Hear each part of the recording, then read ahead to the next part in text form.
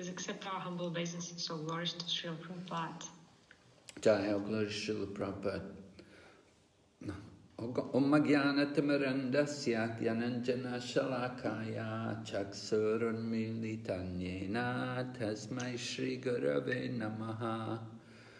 Nama Om Vishnu Padaya Krishna Prestaya Bhutale Srimati Bhakti Vedanta Swami Niti Namane. Namaste Saraswati Devi Kauravani Pracharine Nirvishesha Shunyavadi Paschacha Deshatarine Vanchakalpatarubhyascha Kripa Sindhu Bhai Evacha Patitanam Pavanebhyo Vaishnavibhyo Namo Namaha. Jai Shri Krishna Chaitanya Prabhu Nityananda Shri Advaita Gadadhar Shri Vasadi Gaur Bhaktavinda. Hare Krishna, Krishna Krishna, Hare Hare, Hare Rama, Rama Rama, Hare Hare.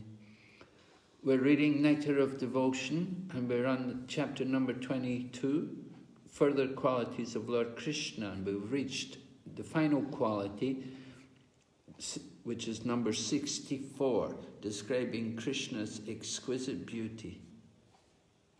Итак, мы читаем «Нектар преданности», 22 главу, которая называется «Продолжение описания качеств Кришны». И мы читаем о последнем качестве «Необыкновенная красота Кришны». Okay, so you can go ahead. В Лалита Мадаве Рупа Госвами говорится: «Однажды Кришна случайно увидел отражение своего прекрасного тела в драгоценных камнях на полу. Увидев это отражение, он так выразил свои чувства: «Мне никогда не доводилось видеть ничего прекраснее. Хотя это я сам, все же вслед за Радхарани я пытаюсь обнять свое отражение, чтобы насладиться небесным блаженством». Эти слова подтверждают, что Кришна и его отражение — суть одно и то же. Между Кришной и его отражением нет никакой разницы, как и между Кришной и его изображением. Таково трансцендентное положение Кришны. All right, so this is a famous pastime described in Rupa Goswami's drama called Lalita Madhava. И это очень знаменитая игра Кришны, которая описана в драме Рупа Госвами, которая называется «Лалита Мадхава». So it's described how Lord Krishna saw the shadow of his beautiful form on the jeweled ground. И в этой драме описывается, как Господь Кришна увидел свое отражение на драгоценных камнях на полу. So when Krishna saw his own reflection, then he described, oh, how wonderful. И когда Кришна увидел свое отражение, он воскликнул: «О, как оно прекрасно!» He said, I've never seen such a beautiful form. И он никогда не видел такой прекрасной формы. But Krishna knew it was his own form. Но Кришна знал, что это его собственное отражение.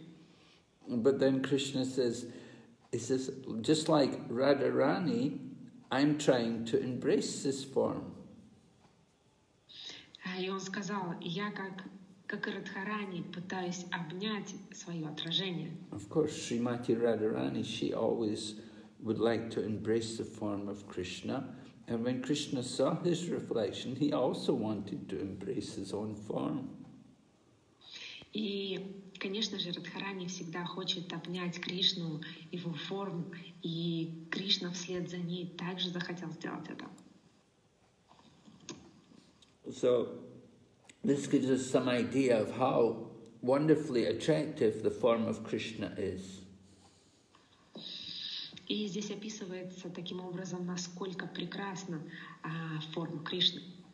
And Krishna says that if he could embrace that form, he will enjoy bliss. И здесь описывается, что если бы Кришна смог обнять свое отражение, то он бы наслаждался блаженством. And Prabhupada said this statement also shows us that Krishna and Krishna's shadow or reflection are one and the same. They're not different. И Шрила Прабхупада здесь пишет, что это подтверждает то, что Кришна и его отражение, его тень — это одно и то же, это не разные вещи. Они отличны друг от друга. Just as there's no difference between Krishna and Krishna's reflection, there's no difference between Krishna and his picture. Таким образом, если между Кришной и его отражением нет никакой разницы, то нет и никакой разницы между Кришной и его изображением.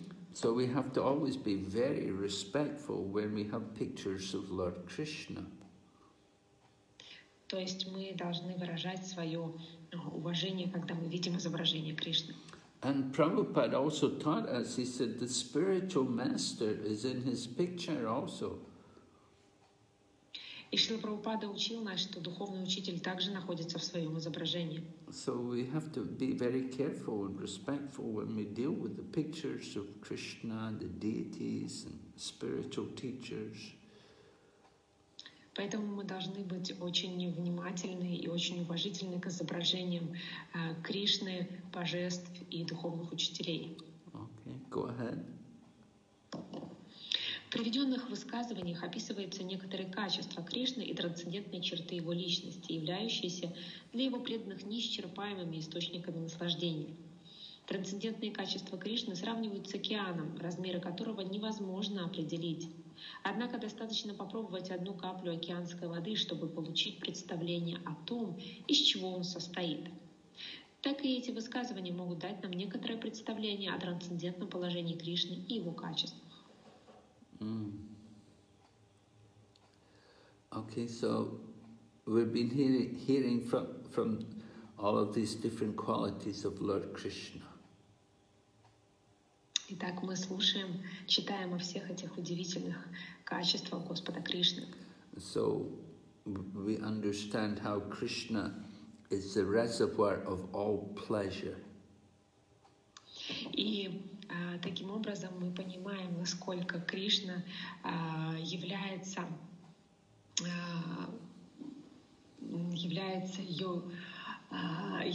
источником таких прекрасных качеств. And Krishna has many unlimited numbers of transcendental qualities. И у Кришны бесчисленное количество трансцендентных качеств. Rupa Goswami has only listed 64 of these qualities. И Рупа Госвами перечисляет лишь 64 из этих качеств. He wants us to understand the difference between Krishna and Vishnu and Shiva and the living entities. Он хочет, чтобы мы поняли разницу между Кришной, Вишну, Шивой и живыми существами. So we know that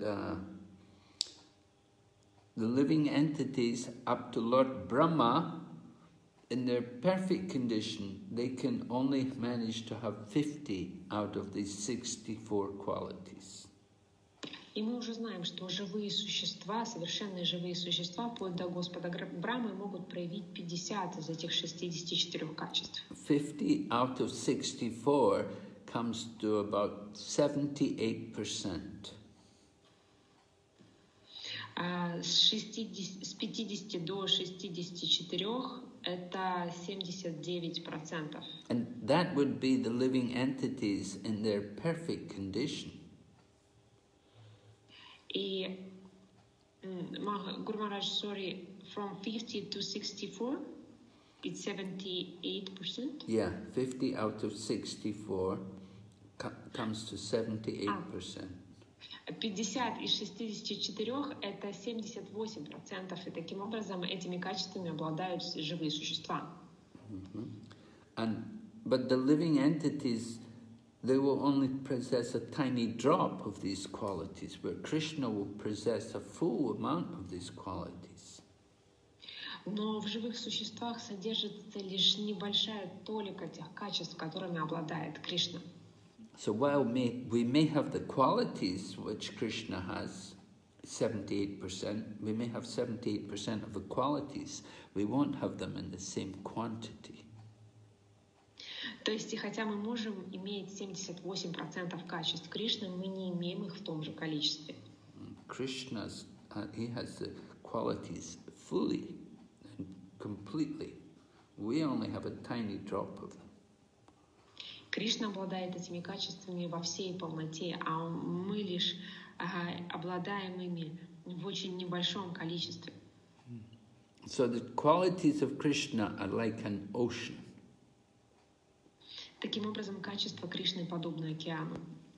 Just like if you go to sea, you see how big the ocean is. It's so huge.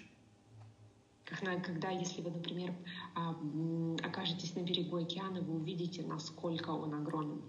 And it's so big and it's so long and so deep. We cannot understand fully everything about the ocean. Он очень большой, он очень обширный, он очень глубокий, и мы на самом деле не понимаем, не можем осознать его величие океана. But we can taste one drop from the ocean and we get some idea what the ocean is like. You can taste the water, you can taste a drop of the water and you know what the ocean water is like. Но тем не менее мы можем попробовать лишь каплю из этого океана, и чтобы получить представление о том, какова же его вода на самом деле. So in the same way, we get some understanding about Krishna's qualities. И подобным же образом мы получаем представление о качествах Кришны. By hearing the different statements from the scriptures, different places in the scriptures, we understand something about Krishna's wonderful qualities. И мы понимаем какие-то из замечательных качеств Кришны, читая высказывания священных писаний. Go ahead. В 10-й песне Шримад Бхагаватам 14.7 Господь Брахма говорит: «О мой Господь, непостижимые качества, красоту и деяния, которые Ты явил, придя на эту планету, невозможно измерить никакими материальными мерками. Любые попытки представить себе Кришну тоже ни к чему не приведут. Может быть, когда-нибудь ученый-материалист после многих-многих жизней и долгих лет упорного труда определит атомный состав этого мира или даже сосчитает атомы, из которых состоит эфир. Может быть, какому-нибудь ученому даже удастся определить число атомов во Вселенной. Но даже тогда он не в силах будет сосчитать все трансцендентные качества в тебе, источники трансцендентного блаженства». So, this is just to conclude this section. Prabhupada quotes a verse from the 10th canto spoken by Lord Brahma. И в заключение этой главы Рупа Госвами приводит цитату из 10-й песни Шримад Бхагаватам. Это цитата из речи Господа Брамы. Lord Brahma had stolen away the cowherd boys and the cows from Lord Krishna, and Krishna had replaced them by his own expansions. Господь Брахма украл телят и пастушков у Господа Кришны, и Господь Кришна заменил их собой. Он занял их место. So Lord Brahma came back after a moment, which was 1 year of his time, 1 year on this planet. 1 moment of Brahma's time was 1 year on this planet. And when Brahma came back, he was shocked to see that all the cows and cowherd boys were there. И через одно мгновение по исчислению Брамы он снова вернулся сюда, а на земле уже прошел 1 год, и он был чрезвычайно удивлен, увидев, что все коровы и пастушки на месте, все телята и пастушки на месте. And then Lord Krishna revealed to Brahma that he was actually there. All these cows and cowherd boys were actually him, that he could see the super soul, he could see the form of the Lord in all of these different cows and cowherd boys. So Brahma was really amazed to see the power of Krishna. И затем Господь Кришна явил свою форму сфер души во всех этих пастушках и телятах и Господь Брахма был поражен этому. So after Brahma was humbled, Brahma was made to be, he was made to be, by Krishna's power, Lord Brahma became very humble and he offered prayers to Lord Krishna. И благодаря могуществу Кришны, этому могуществу Кришны, Господь Брахма, он был, скажем так, смирен или принижен. And so he prays to Krishna, describing, he says that you have inconceivable qualities. И он начал молиться Кришне, говоря о том, что Кришна, ты обладаешь непостижимыми качествами. But your activities and your beauty are also inconceivable. Но твои деяния и твоя красота также непостижимы. And Brahma said that because you've come here on this planet, you've shown all of us your inconceivable qualities. И Брахма продолжает: поскольку ты пришел на эту планету, ты показал нам свои непостижимые качества. And we cannot calculate, because it's inconceivable, so we cannot begin to calculate, we cannot measure anything about you. Но поскольку эти качества непостижимы, мы не можем сосчитать их и измерить каким-либо образом. Lord Brahma was thinking he wanted to calculate, he wanted to see how great Krishna is. But then he understood he couldn't. Господь Брахма думал, что он может сосчитать, что может измерить, насколько величие Кришны, но он в конце концов понял, что он этого делать не сможет. Because everything about Krishna is so inconceivable, it's beyond the power of our mind and senses. Но все, что касается Кришны, является непостижимым. Это выше нашего ума и наших чувств. So, Lord Brahma says, if we try to imagine that Krishna is like this, that's also impossible. И если мы попытаемся представить Кришну таковым, то это тоже невозможно. And then Brahma talks about material scientists, that after a long time, they may be able to estimate about the nature of the atoms in the material world. И далее Брахма говорит об ученых-материалистов, которые после многих лет упорного труда могут, например, определить атомный состав этого мира. Lord Brahma says, maybe after many, many years, after a very long time, they might be able to count the atoms in the sky. И Господь Брахма говорит, что, возможно, после многих лет они смогут сосчитать атомы in the sky, в небе.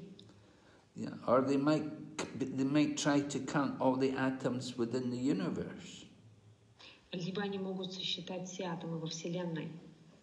So even if one day they are able to do that, right now they're not able to do that, but even if in the future, if they are able to do that, still they will never be able to count the qualities of Krishna. И сейчас они не могут этого сделать, но, возможно, когда-нибудь в будущем им это удастся. Но даже тогда они будут не в силах сосчитать качество Кришны. In the Srimad Bhagavatam, there's some other statements about the beauty of Krishna. И в Шримад Бхагаватам также есть и другие утверждения, которые описывают красоту Кришны. Uddhava was approached by Vidura, and he was asked to tell him. Vidura wanted to hear about Lord Krishna from him. И Видура пришел к Удаве и попросил его рассказать о Господе Кришне. So Uddhava was telling about Lord Krishna when he came to the Rajasuya sacrifice.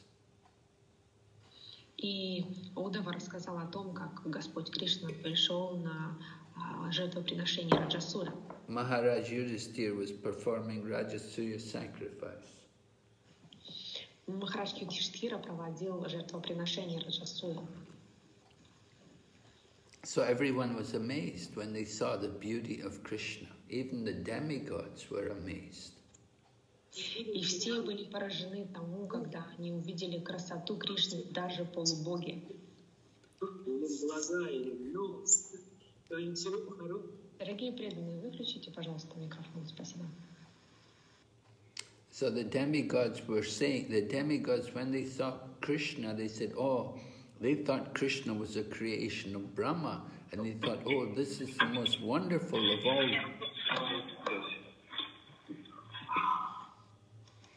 They thought this is... Would you repeat please the last part of the sentence, Guru Maharaj? Yeah, when the demigods were describing Lord Krishna, when they saw the beauty of Lord Krishna, they said, oh, this is the most wonderful of all Lord Brahma's creations. И когда полубоги увидели красоту Кришны, они сказали, они воскликнули, о, это самое прекрасное из творений Господа Брамы. That Lord Brahma has done such a wonderful thing. He's created this form of Krishna. They were thinking that the body of Krishna was the creation of Brahma. И Господь, они говорили, о, это самое прекрасное из того, что сотворил Брахма. Они думали, что Кришна является его творением. But actually, Krishna creates the body of Brahma. Но на самом деле это Кришна сотворил тело Брамы.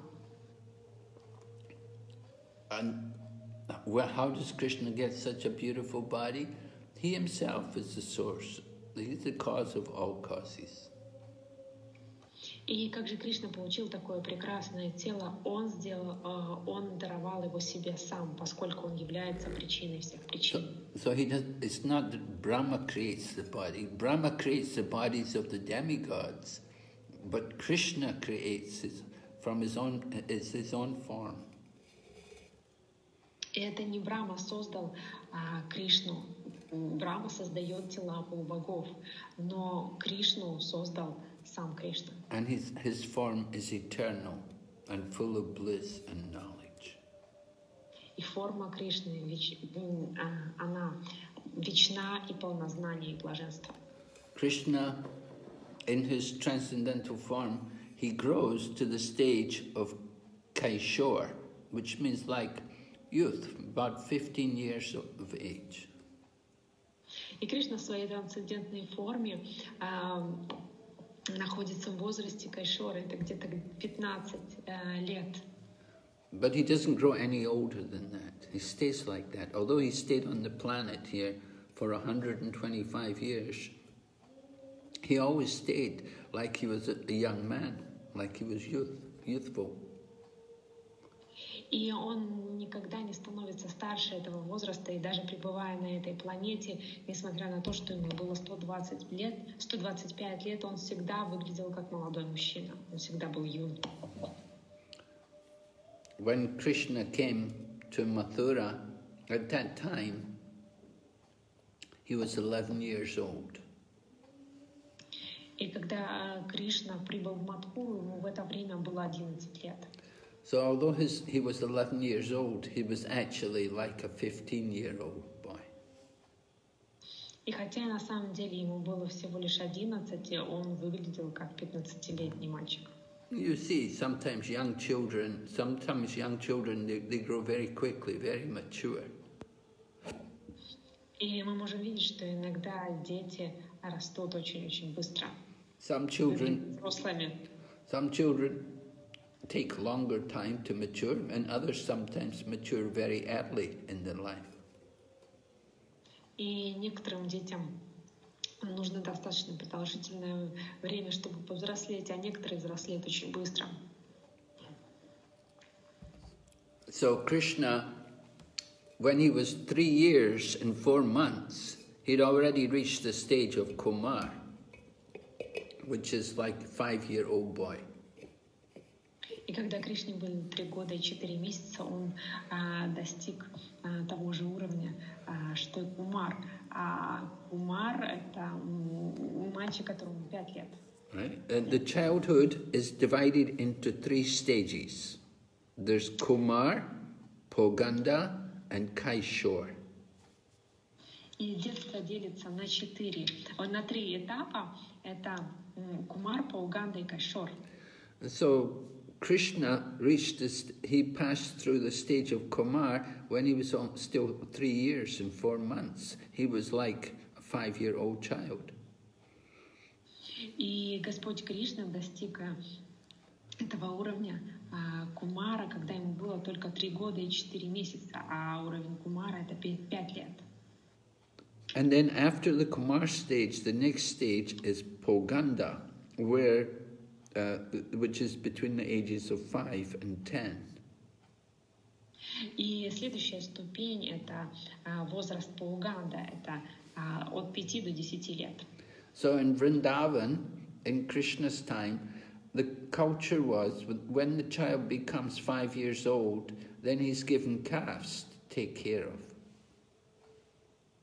In Вриндаван. Yeah. И во Вриндаване есть такая традиция, что когда ребенку исполняется 5 лет, ему дают телят в управление. And he may take the calves to the forest also. И он их водит в лес. And then when he becomes Kaishor, when he comes to the age of 10 up to 15, that's Kaishor. At that stage, then he's given cows to take care of.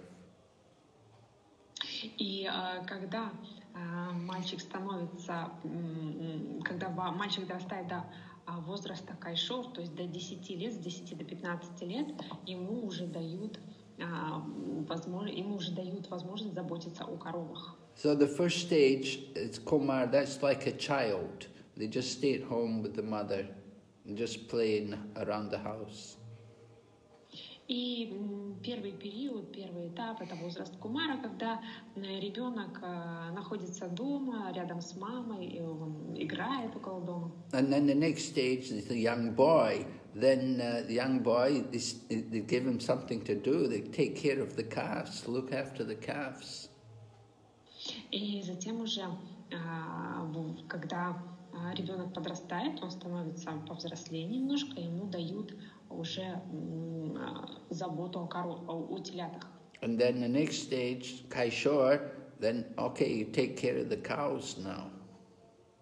И в возрасте Кайшора ему уже дают коров, чтобы он заботился о них. So the young child becomes a young boy, and from the young boy, next stage he becomes a youth, like a youth.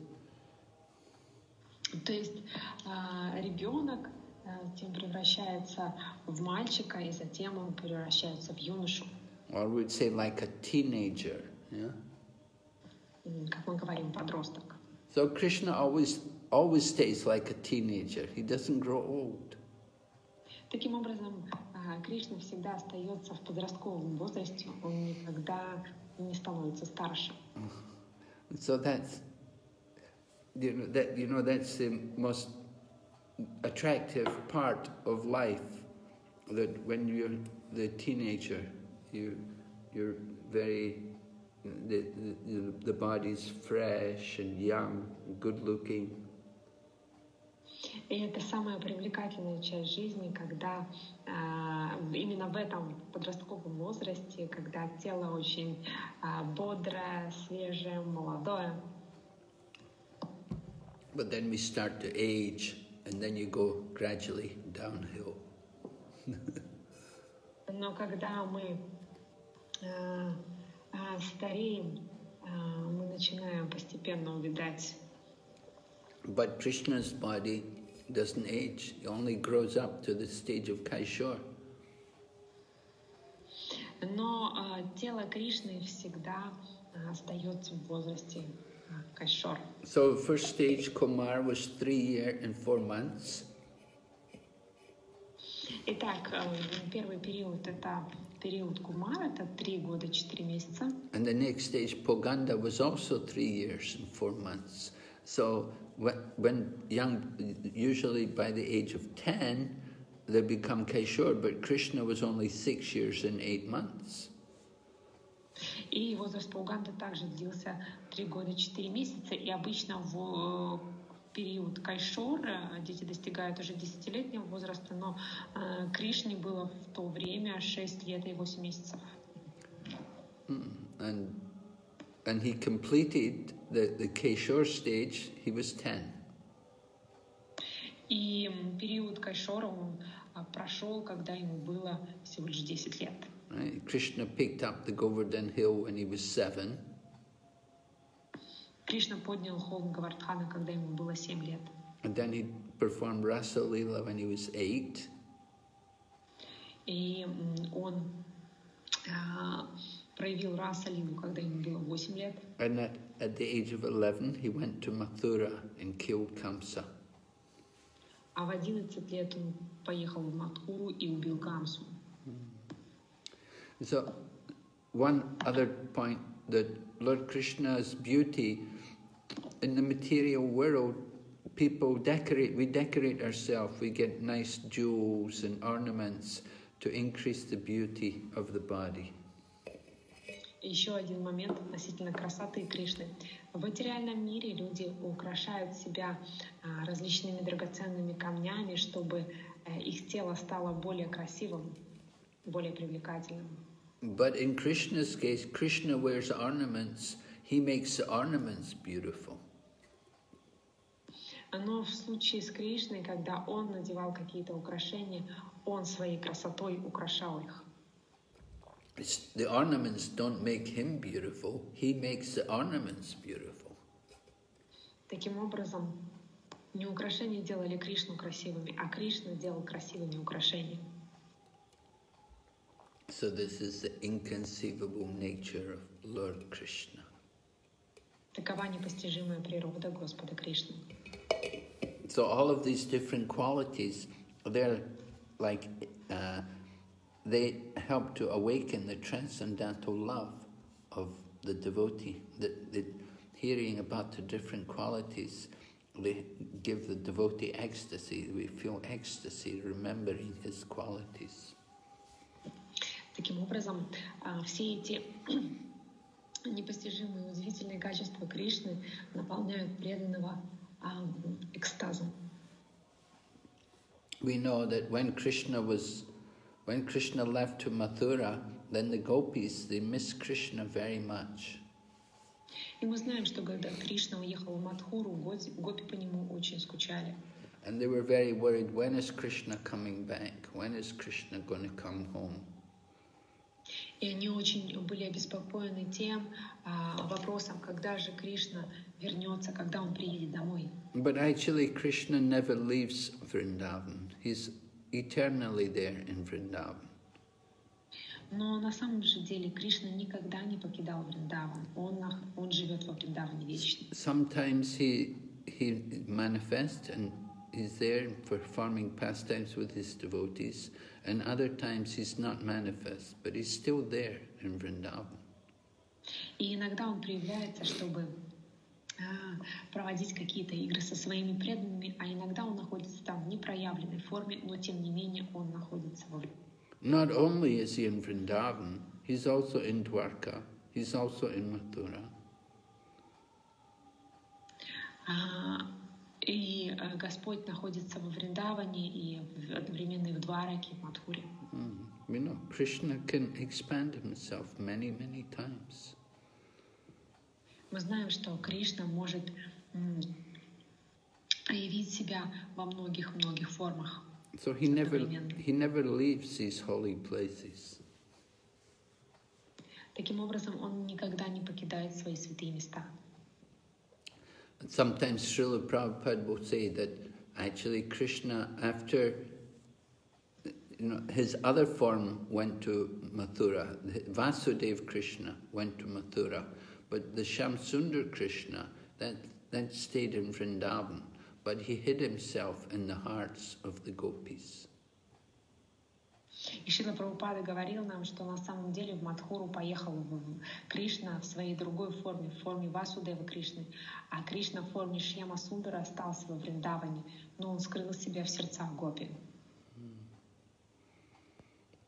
So Krishna was worried about the gopis, so he wrote a letter to them, and he gave it to Uddhava, and he asked Uddhava, who was his secretary and his very dear friend, he told Uddhava, go to Vrindavan and give this message to the gopis.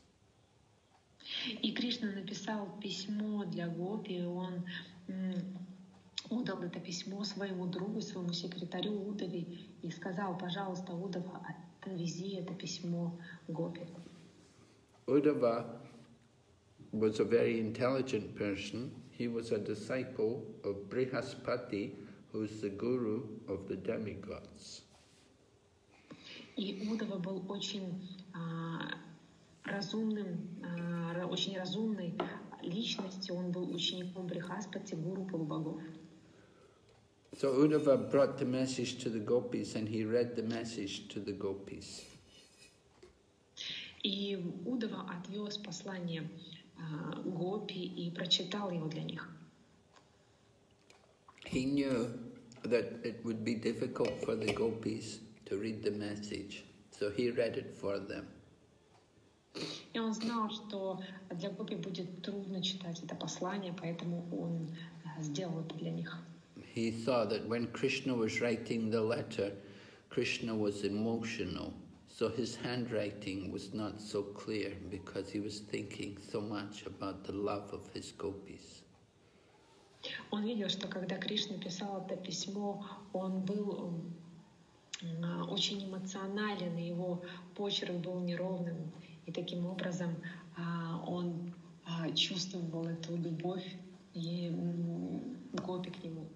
So Krishna, Uddhava read the message to the gopis for them and helped them to understand the message. И поэтому Удава прочитал послание Кришны для гопи и помог понять им его послание. And Lord Krishna told the gopis in that letter, he said, it's not possible for us to be separated at any time. И Господь Кришна писал в этом письме, для нас писал гопи, невозможно, чтобы мы были разлучены когда-либо. Lord Krishna described to the gopis that he said, I'm present everywhere, in everything, as well as in your hearts. I'm in everything, in every atom. There's no way we can ever be separated. И Кришна писал гопи, что поскольку я нахожусь повсюду, поскольку я нахожусь везде, я нахожусь в каждом атоме, поэтому я всегда нахожусь рядом с вами, и никогда не будет тому времени, когда мы будем разлучены. And Lord Krishna encouraged the gopis to meditate and remember all the different pastimes which they'd had together. И Господь Кришна воодушевлял гопи, чтобы они медитировали и помнили о тех играх, которые они проводили вместе. So Lord Krishna was encouraging the gopis to cultivate that mood of feeling some separation from Krishna.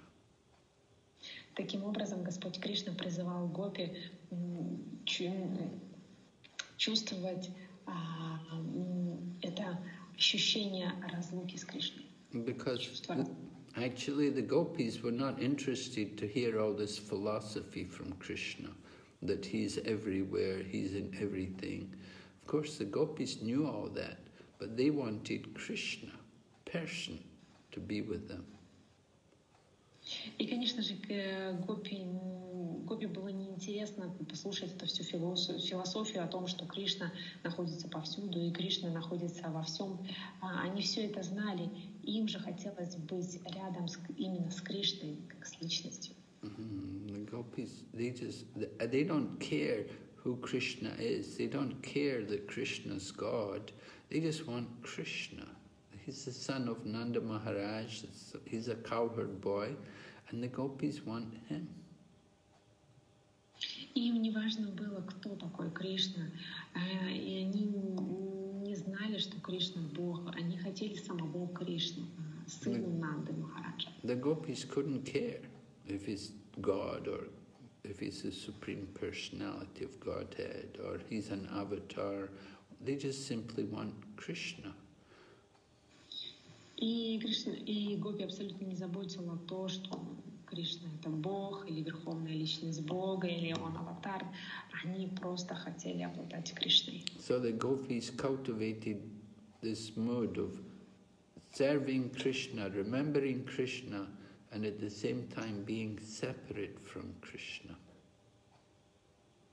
И поэтому гопи развивали это чувство служения Кришне, памятования Кришне, и в то же самое время чувство разлуки с Кришной.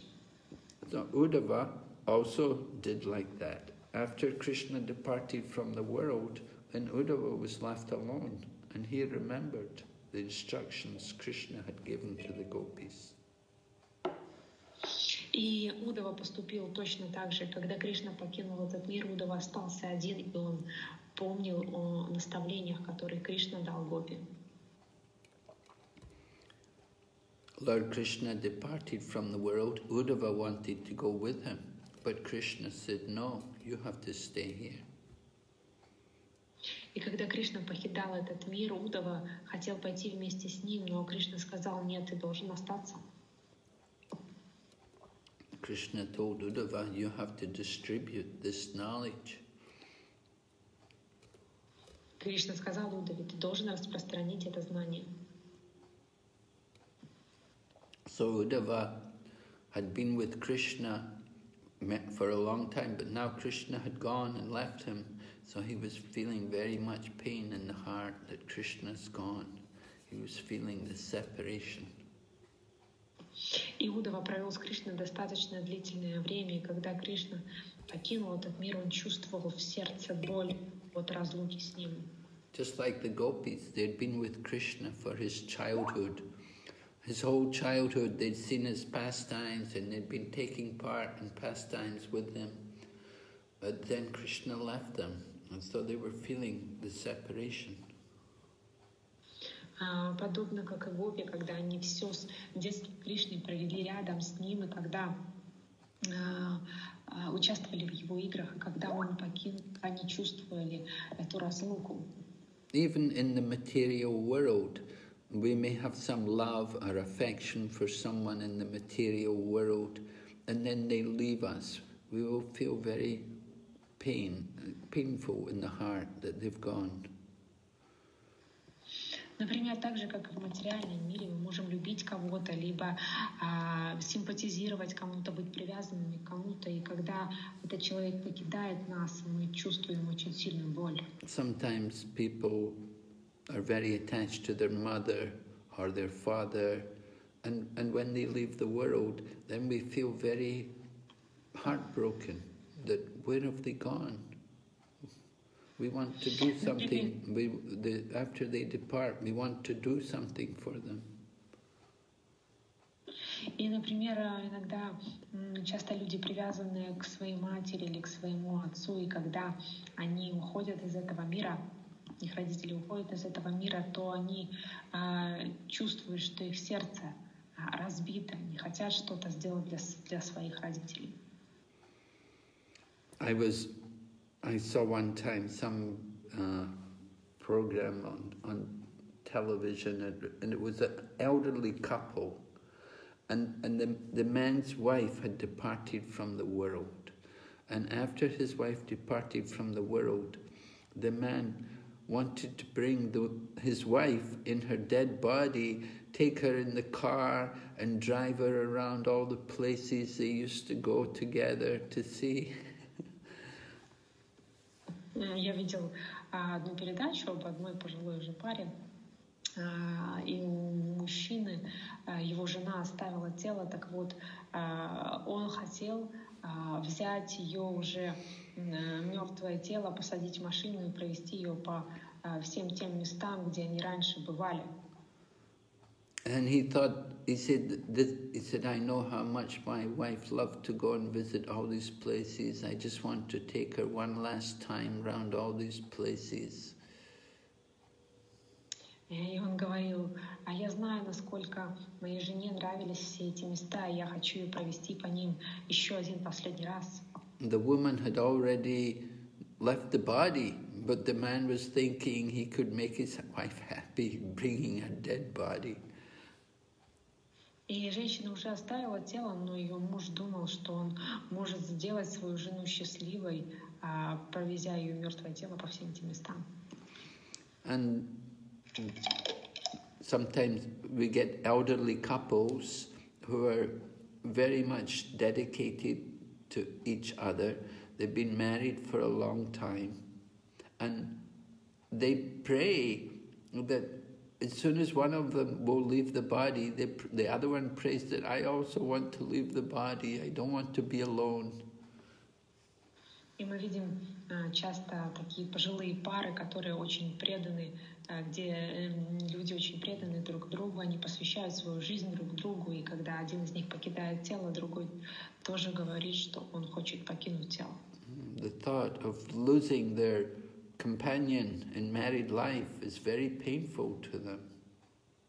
И мысль о том, что их партнер по браку ушел, является для них очень болезненной. But that kind of separation is inevitable, it cannot be avoided. Но такого рода разлуку мы не можем избежать. In Srila Prabhupada's time, there was one couple, they were very famous, very prominent in the world. The one man, his name was John Lennon, and he had been a member of the Beatles music group. And he had a wife named Yoko Ono, who was a Japanese woman. И во времена Шрилы Прабхупады была очень такая известная семейная пара. Они были очень знамениты. Это был Джон Леннон из Beatles и его жена Йоко Оно, она была японкой. So he was quite a degraded character, that sometimes he and his wife would do very strange things. Like one time they went naked on the stage in front of a whole audience. И у них, скажем так, были такие склонности к некоторым таким к деградации, скажем так, потому что иногда странные были у них наклонности. Они могли, например, выйти обнаженными вместе с женой на сцену перед всей аудиторией. And another time they had a thing, him and his wife, they did a thing called a love-in, that they stayed in bed for a long time and people came to interview them, newspaper reporters and different media, they all came to record it and to get his opinion and to hear from him. Либо иногда они давали интервью для телерепортеров или других средств СМИ прям лежа в кровати. So that, they were degraded people, but somehow they had some interest in different spiritual paths. Они были уже деградированными людьми, но так или иначе у них был какой-то интерес к духовной жизни. They didn't follow any rules or regulations. They took a lot of intoxication and so many sinful activities. Они не следовали никаким правилам, предписаниям, они принимали наркотики и различные интоксикации. But they liked the idea of being spiritual. Но им нравилась идея быть духовными. And it was it was culture. It was something which young people liked to do at that time. They liked to be spiritual. So he and his wife, they also had some interest in spirituality. И это была такого своего рода культура, что ли, того времени. Все молодые люди хотели быть духовными, и поэтому он и его жена интересовались духовностью. And in the beginning of our movement in the UK, in England, the devotees didn't have any place to stay, and it happened that Prabhupada was coming, so it was arranged they all went to stay at a big house where John Lennon was actually owning a big house. And he gave accommodation to the devotees there.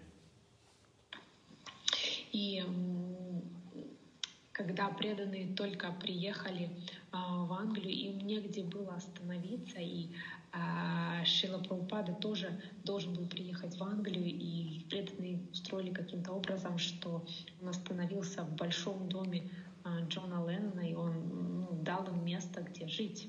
So it happened that they got the opportunity to meet Prabhupada, and they understood Prabhupada was a very saintly person, a very powerful person. И так или иначе у них появилась, у Джона Леннона и его жены появилась возможность встретиться с Шрилой Прабхупадой, и они поняли, насколько он святой человек. So they asked Srila Prabhupada to bless them. They said that we love each other very much, and we want to be husband and wife in our next life also. И они попросили Шрилу Прабхупаду благословить их. Они сказали ему: мы очень любим друг друга, и мы хотим быть мужем и женой также и в следующей жизни. But Prabhupada looked at them and laughed, and he said, I cannot give such a foolish benediction. И Шрила Прабхупада посмотрел на них и засмеялся, и сказал: я не могу дать такое глупое благословение. We come together in this life, and after this life we'll be separated. You don't know what will happen. Мы приходим вместе в эту жизнь, но после того, как она завершится, мы будем разлучены. Мы не знаем, что будет потом. So Prabhupada did not humor them. He did not encourage them in their thinking. He told them frankly the situation. Таким образом, Шрила Прабхупада не поддержал их в их идее, он описал ситуацию достаточно честно, откровенно. And so it happened after a few years. Actually, John Lennon, he was in New York and he was murdered in the street. Somebody came and shot him. И через несколько лет в Нью-Йорке Джон Леннон был убит на улице. So he died a terrible death. Он умер ужасной смертью. Not very pleasant to be shot in the street and die, bullets in you. Не очень приятно умирать на улице от выстрела с пулями в теле. Anyway, the point is that we have these relationships which are all perverted reflections of our eternal relationship with Krishna.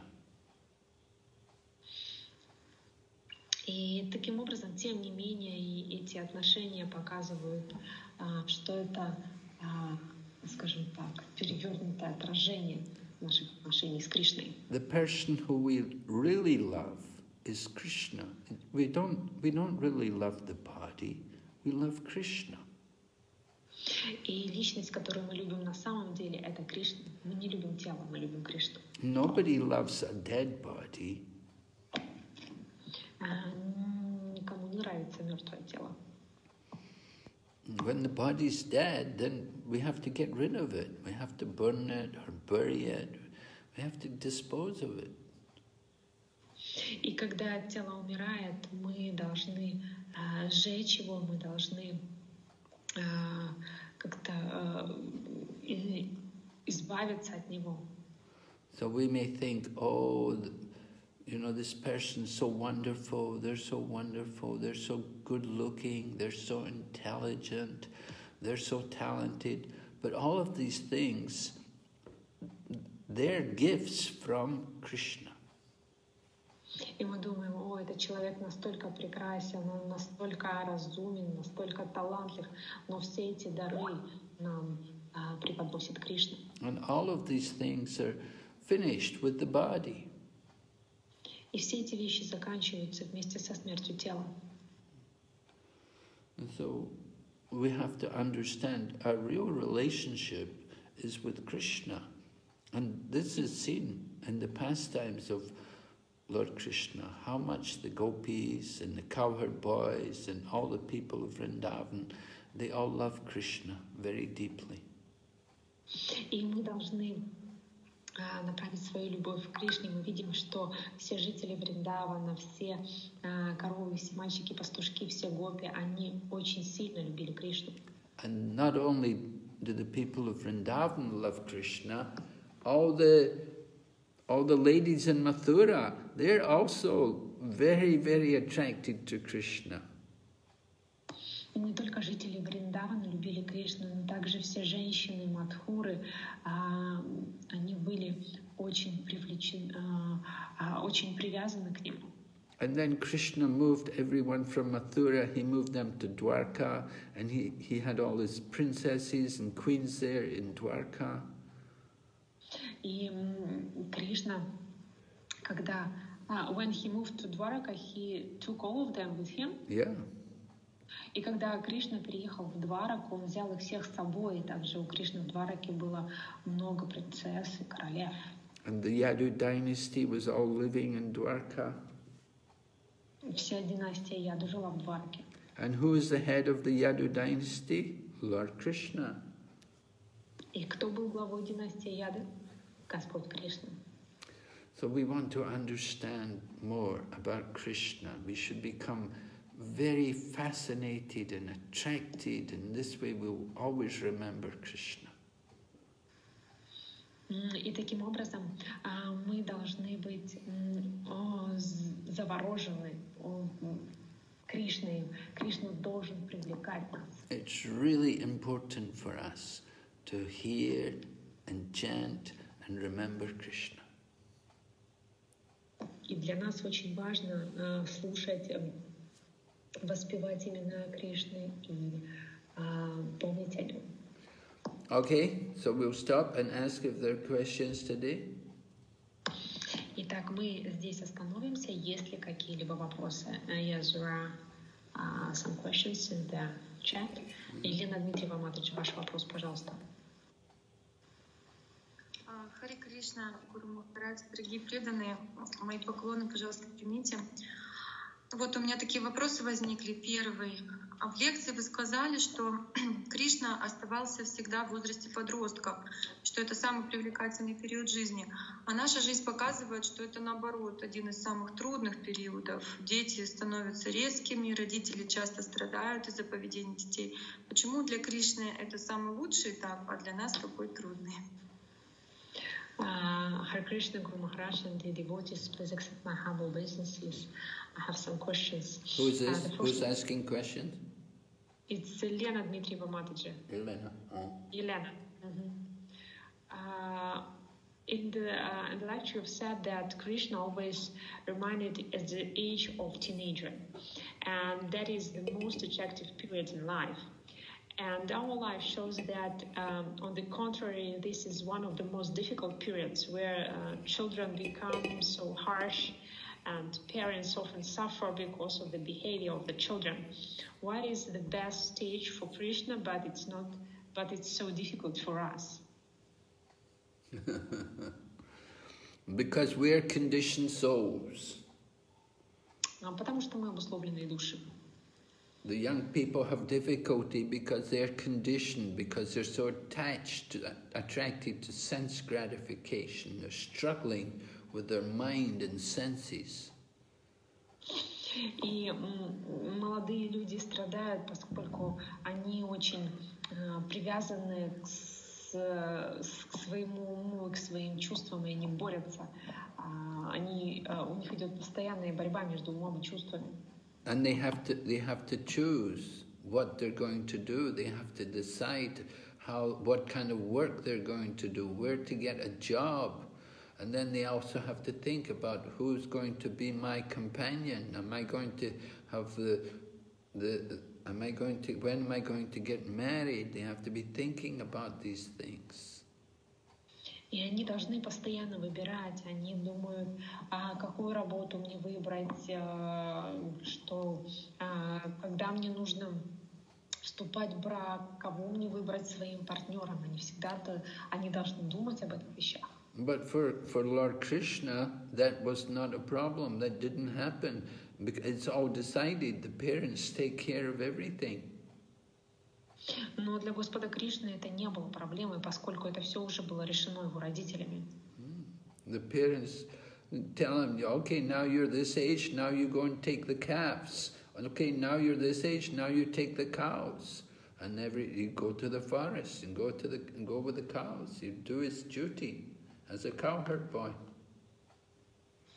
То есть, когда у него наступал определенный возраст, родители говорили, ну вот теперь твоя обязанность заботиться о телятах. Когда у него наступал следующий период возрастной, они говорили, а теперь твоя обязанность заботиться о коровах. Иди в лес и исполняй свои обязанности. So there were no difficulties for Krishna. Of course, there were demons coming. Krishna would play with them and kill them. Таким образом, Кришна не испытывал каких-либо трудностей по этому поводу. Конечно, были какие-то демоны, и Кришна играл с ними, а потом убивал их. And then it happened at the age of 11, this Akrura came there to Vrindavan to take Krishna to Mathura. And so Akrura's uncle and Nanda Maharaj, he is reluctant, but he agrees, let Krishna go because King Kamsa is calling and Kamsa is the ruler, so they have to be obedient. И когда Кришне было 11, за ним приехал во Вриндаван Акрура по приказу Камсы. И Акрура был родственником Кришны, он был его дядей. И Нанда Махарадж, исходя из этих родственных связей и из-за того, что это был приказ Камсы, приказ их правителя, он позволил Кришне поехать в Мадхуру. So Kamsa wanted Krishna and Balaram to come there, so they went there, and Kamsa arranged things, and Krishna did whatever he was supposed to do his duty. И Камса хотел, чтобы Кришна и Баларама приехали в Мадхуру, и Кришна делал то, что велел ему Камса. По факту он выполнял свои обязанности. Kamsa arranged a wrestling match. So Krishna, okay, the big, huge man with big, strong bodies like mountains, and Krishna and Balaram are just like young boys with soft skin, but they think, no problem, okay, we'll fight them, we'll wrestle them. И Камса организовал бойцовское состязание борцов, и Кришна сказал, ну что ж, хорошо, несмотря на то, что все эти борцы, они были очень большими, как горы, Кришна и Баларама были юными, с очень нежной кожей. Тем не менее, Кришна сказал, ну хорошо, мы сразимся с ними. No complaints. Krishna didn't complain. Krishna did everyone. Okay, you want me to do this? All right. И Кришна не жаловался, он говорил, ну что, ты хочешь, чтобы я занимался этим? Хорошо, я буду заниматься этим, я сделаю это. So young people today, they have difficulty controlling their mind and senses. И сегодня у молодых людей есть трудность в том, чтобы контролировать свой ум и чувства. They don't have good association. У них нет хорошего общения. If the young boys, it's best for them to go into the Gurukula and to grow up with the other young men in the Gurukula. И для молодежи, для мальчиков было бы хорошо отправиться в Гурукулу и учиться вместе с такими же молодыми ребятами. That way they get good association, good education. И в этом случае они получат хорошее общение, хорошее образование. The real education is to control the mind and senses. Истинным образованием является умение контролировать свой ум и чувства. And they're taught to give respect to others, to their seniors. И их учат уважать других, их учат уважать старших. So that culture is not there in the young people today. They're not taught to respect people. They don't have respect for people. Often they're very critical. И этой культуры нет в современной молодежи, и часто они проявляют неуважение, и они очень критичны. I know I was also like that when I was young. Yeah, I didn't respect people. I was very rebellious. И я был точно таким же в молодости. Я не выражал почтения к людям, и у меня был бунтарем. Young people rebel because they don't see a clear future. They don't see a good future ahead for them. И молодежь бунтует, потому что они не видят прекрасного будущего впереди. They look at their parents and they think, am I going to have to be like my parents when I grow up?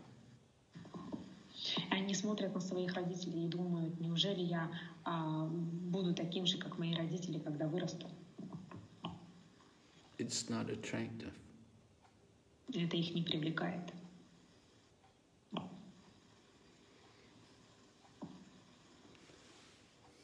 That's the problem. Young people need to see a clear future. They need to see the good example from their parents.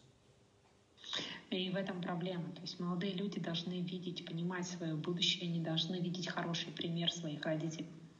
It's very difficult to grow up in this society. Очень сложно вырасти в этом обществе.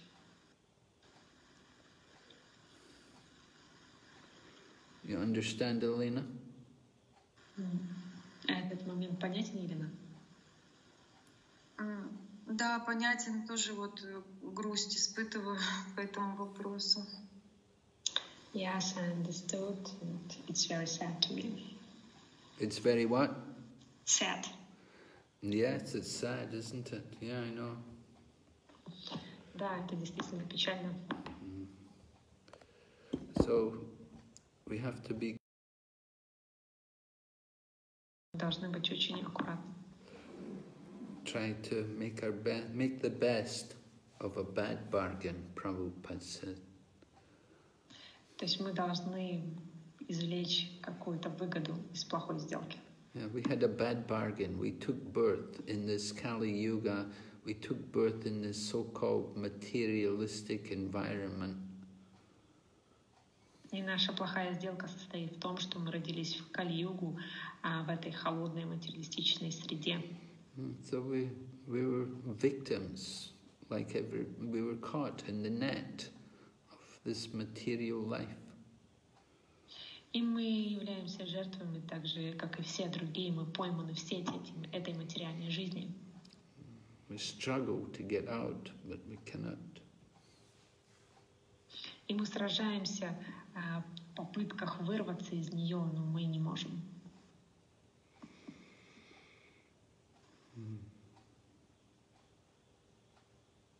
Я хотела тут уточнить, правильно я понимаю, что если родитель показывает хороший пример, там мама, допустим, занимается духовной практикой, как-то показывает, что в этом есть какой-то выход, то ребенок, он уже, как-то более защищен и может как-то, тоже стать хорошим человеком. Am I understand correctly that if mother just do spiritual practice, so she gives a good example to her child, so child is protected, and he may grow a good person. He may what? Child may become a good person. Yes, because his mother gives a good example for him. Certainly it helps, yeah. Да, конечно, это помогает. Prabhupada also experienced these difficulties. He had a wife and children. They had 5 children together. And Prabhupada would take his children with him to the temple. When he'd go to the temple, he'd bring the children. But they didn't grow up to be very devoted. И Шрила Прабхупада также испытывал трудности в воспитании своих детей. У него была жена и 5 детей, и он также, когда они были маленькими, он водил их в храм, но когда они выросли, они не показывали какой-то особой, не выказывали какой-то особой преданности. Association is very important to try to help, try to pray and hope that your child will get good association. That can help a lot. И общение — это очень важно, поэтому, пожалуйста, молитесь, чтобы ваш ребенок имел хороший круг общения. Это во многом ему поможет. See, you may do nice sadhana and spiritual practice, but your child may not respect it. She may think, oh, my mother's crazy, she does all these things, I don't know why she bothers. И, допустим, у вас может быть хорошая садхана, вы можете молиться за своего ребенка, но ваша дочка может думать: о Боже, моя мать, она сумасшедшая, зачем она все это делает? Anyway, whatever your child thinks, you have to do it, because you have to do what's good for you. Ultimately, you have to save yourself. И независимо от того, что думает ваш ребенок, вы все равно должны делать это, потому что вы прежде всего должны спасти саму себя. Right? First you save yourself, then you try to save your child. То есть сначала вы должны спасти себя, а затем попытаться спасти своего ребенка. So whether your child likes your spiritual practice or not, you know you have to do it. И нравится ваша духовная практика вашему ребенку или нет, вы должны продолжать заниматься ей. And we hope that your child will take advantage and appreciate it. И мы надеемся, что ваш ребенок возьмет от этого какое-то благо и оценит это. It's difficult. It's not easy, I know. Это сложно, это не так просто, я это знаю. Okay. Спасибо большое, Матаджи Татьяна. Там просто еще вопросы, я тогда потом, чтобы очередь уступать. Хорошо. Ювати Матаджи, ваш вопрос следующий, пожалуйста. Халай Кришна, Гуру Махараджи, дорогие преданные, примите мои смиренные поклоны, вся слава Шриле Прабхупаде. Как правильно понимать утверждение, что если мы выполняем свой долг перед Кришной, то больше мы никому ничего не должны? Спасибо. Hare Krishna, Guru Maharaj, and dear devotees, please accept my humble obeisances, all glories to Srila Prabhupada. How we should correct, understand the statement that if we fulfill all our duty to Krishna, we don't owe anything to anyone else. Well,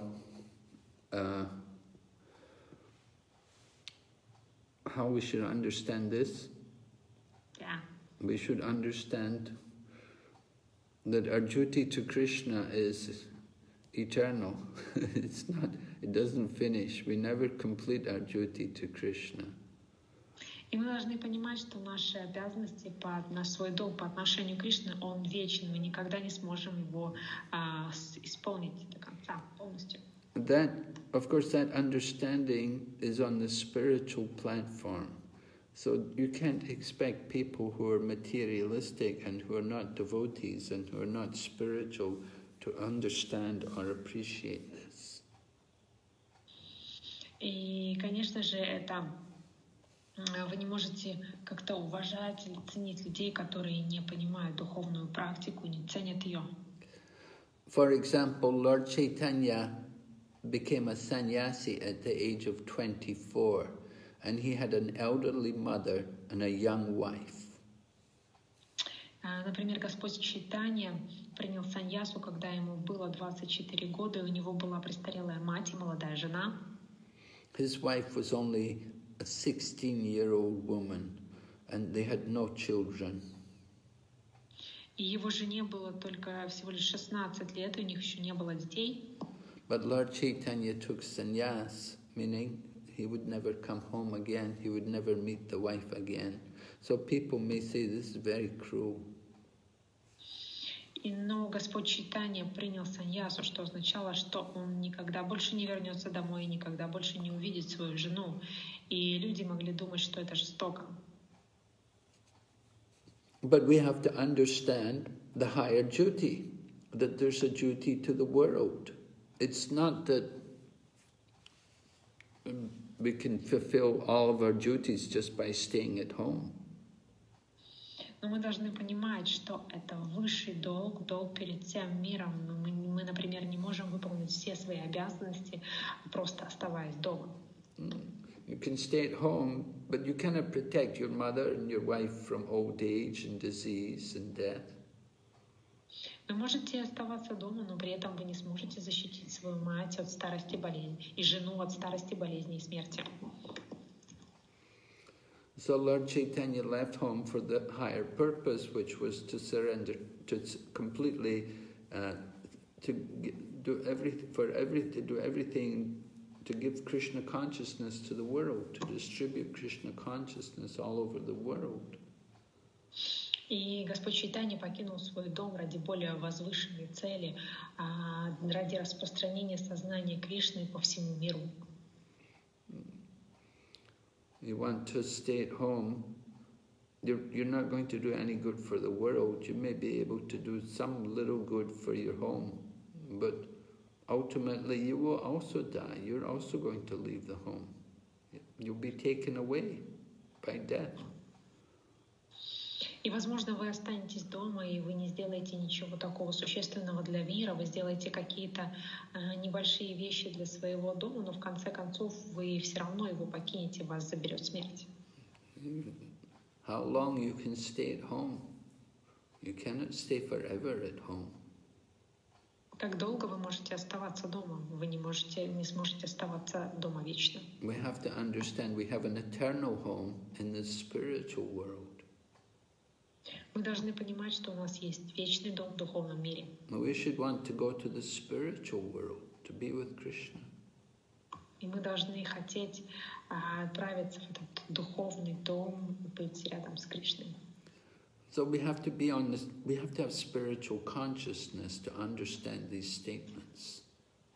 И у нас должно быть духовное сознание для того, чтобы понять все эти утверждения. You have to be convinced of a better life in the service of Krishna. И вы должны быть уверены в том, что будет лучшая жизнь рядом с Кришной. The life in the material world will always be full of so many problems. There will always be upheavals and politics and disturbances. И жизнь в материальном мире всегда будет полна страданий, каких-то политических проблем, наполненных каким-то злом. We want to understand the higher consciousness, that service to Krishna will help us to transcend all of these problems on the bodily level. То есть всегда будет куча каких-то беспокойств, но мы должны понимать, что сознание Кришны будет и памятование Кришны будет выводить нас на этот трансцендентный уровень. You will never solve the problems if you stay in the bodily level. И вы никогда не решите проблем, если вы будете находиться на уровне тела. Okay. Yes. Next question. Yes. Следующий вопрос, Раджарани Матаджи, ваш, пожалуйста.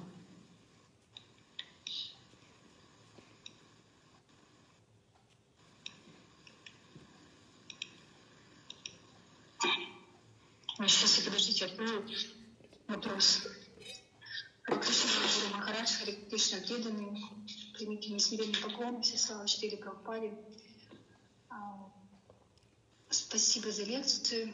Вчера читали с Матаджи в Бхагавад-гите стих 9, то есть 6:29. И там говорилось о том, что йог видит параматму в сердце каждого живого существа. Абсолютная истина состоит из 3 аспектов: Браман, Параматма и Бхагаван. Сначала мы познаем Браман как душу во всех телах, потом Параматму. Если брать путь от Шрадхи до Премы, к какому уровню относится видение, осознание Параматмы во всех живых существах в Бхакти-йоге? Спасибо. И на каком этапе мы будем осознавать непосредственно Кришну как личность, не теоретически, а на практике увидим его? Харе Кришна, смиренный поклон. Hare Krishna, Guru Maharaj, and all devotees, please accept my humble obeisances, all glories to Srila Prabhupada. Thank you for a lecture. Yesterday we read with Mataji's in Bhagavad Gita 6.29, and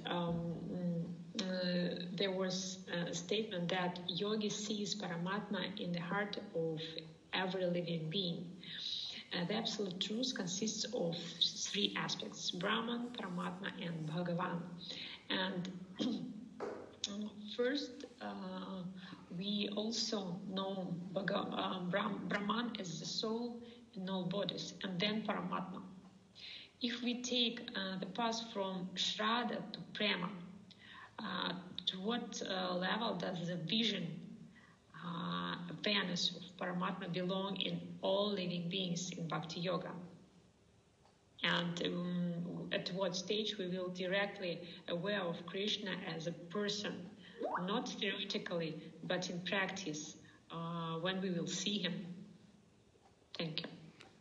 When you will see Krishna, that will depend on Krishna. It's not up to you.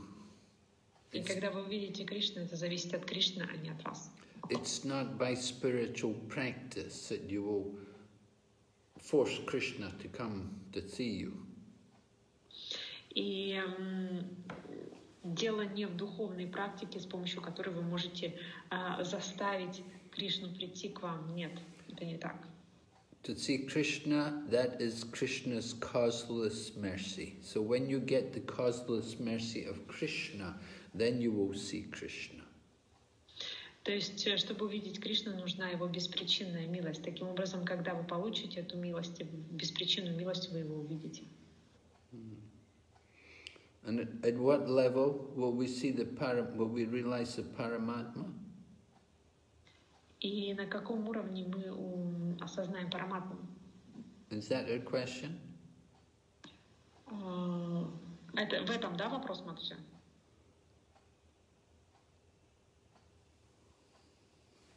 What's she asking about the Paramatma in relation to? She just said that yogi sees Paramatma in the heart of every living being. And the absolute truth consists of three aspects: Brahman, Paramatma, and Bhagavan. And we first just understand the Bhagavan as the soul, Brahman, as the soul in all bodies, and then Paramatma. And if we take the path from Shraddha to Prema, what level it means that we just awareness of Paramatma belong in all living beings in Bhakti Yoga. Well, that should be there. Is it Prema or Shraddha? Is it Prema or Shraddha when we understand this, that Paramatma belongs to all living beings? Okay, yeah, Well, between Shraddha and Prema, there are many different levels, right? We have Shraddha, and then Sadhu Sangha, then Bhajana Kriya, then Anartha Nivritti. И между Шрадой и Премой есть и много других уровней: Садхасанга, Баджана Крия, Анартха Ниврити. And then Nishta and Ruchi. Nishta и Ручи. Asakti. Асакти. Bhava and Prema. Бхава и Према. So we get initiation at the stage of Bhajana Kriya. И мы общаемся, we have association. Initiation. Мы получаем инициацию на уровне Баджана Крии. And then we have to go through Anartha Nivritti. So probably you'd realize Paramatma should be realized at that Bhajana Kriya and Anartha Nivritti. И затем мы переходим на уровень Анартха Ниврити, и на самом деле Параматму нужно осознать на уровне Баджана Крия, Анартха Ниврити. You're getting, because at Bhajana Kriya, you'll be hearing more. You're going to get association from a spiritual teacher, and he will be explaining to you about the soul. И на уровне баджана крия вы больше слушаете и больше слышите объяснений Махараджи, и таким образом вы понимаете, что такое духовная душа. Okay. Yes? Хорошо. Next question. Yeah. Следующий вопрос. Валентина Матаджи, ваш, пожалуйста.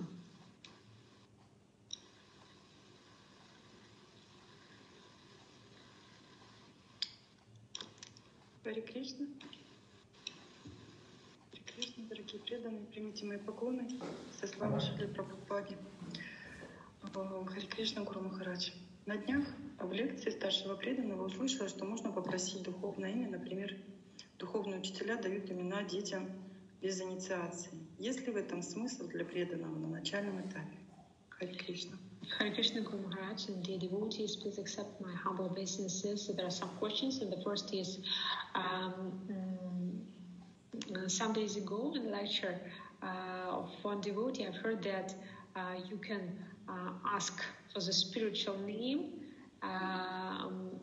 For example, spiritual teachers give names to children without initiation. Does it make sense for devotee in the initial stage? Can you say it again? Some days ago in the lecture, devotee said that we can ask for the spiritual name. For example, spiritual teachers give names to children without any initiation. Yes. Does it make sense for devotee on his first stage, in the initial stage? To get a spiritual name? Yeah. Without initiation. No. Без инициации получать духовные имена нет смысла. No. A spiritual master won't give the name. Somebody else may give a name. Somebody else may give you a name, but not a spiritual master. Кто-то другой может дать вам имя, но не духовный учитель.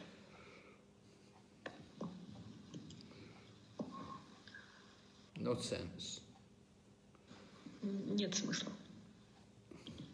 Там про ребенка Валентина Матаджи говорит, про своего ребенка, наверное. То есть самой нет инициации, а имя духовное, наверное, ребенку, да?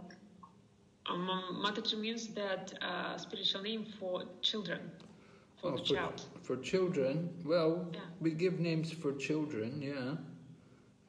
If the parents want a name for their child, we give a name. Because the advantage is that the parents will be calling that name. They'll use that name for the child. So it's good for them if you give the name Krishna to the child. Then the parents saying the name Krishna, they're saying a spiritual name, and we hope they will think of their child also as a soul, not just as the body. The parents give the name for the body, but another name, we give a spiritual name, it's a name for the soul. And so it helps us to remember that this child is actually a soul. Да, мы даем духовные имена детям, и смысл состоит в том, что когда ребенку дают какое-то духовное имя, то родитель начинает звать своего ребенка по этому имени, и таким образом родители дают имена телам ребенка, телу ребенка, а такие духовные имена даются душе, и таким образом родители, они помнят, что их ребенок является душой. It encourages the child to feel connected to Krishna. И это также воодушевляет ребенка чувствовать связь с Кришной.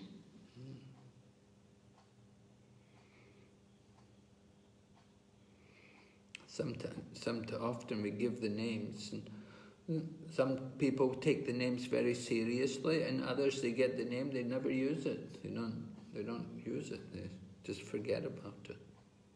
Иногда мы даем, конечно, такие имена, и некоторые люди принимают это очень близко к сердцу и относятся к этому очень серьезно, а некоторые нет, они даже не пользуются ими и просто их забывают. So everything depends on the attitude of the person. What are they very serious? They really want the spiritual name? Are they going to use it? Are they going to remember it and use it regularly?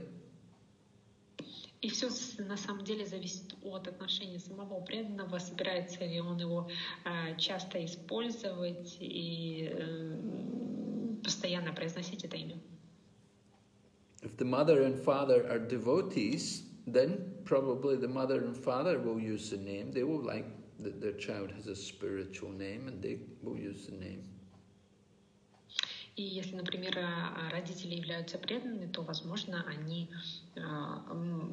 хотят видеть своего ребенка также преданным, поэтому они будут использовать это имя. Okay. Another question. Next question. Yeah. Следующий вопрос, Матаджи.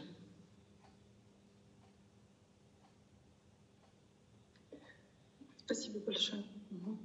Второй, это из источника Саду Шастры Гуру. Я слышала, что самое милостивое воплощение Господа — это Чайтанья Махапрабху. На алтаре мы поклоняемся Панчататве. Но в священных писаниях наоборот. Мы изучаем сначала Бхагавад-гиту, послание Господа Кришны, потом Шримад Бхагаватам. Читание Чаритамрита считается как университет, и его изучают после послания Кришны. Значит ли это, что Господь Кришна через Бхагавад-гиту самый милостивый? The next question is, from this source, Sadhu, Shastra and Guru, I hear that the most merciful incarnation of the Lord is Chaitanya Mahaprabhu, and I worship Panchatattva on the altar. But in the scriptures, we study first Bhagavad Gita message of Lord Krishna, then Srimad Bhagavatam, and Chaitanya Charitamrita is considered as a university, and it is studied after the message of Krishna. Does it mean that Lord Krishna is the most merciful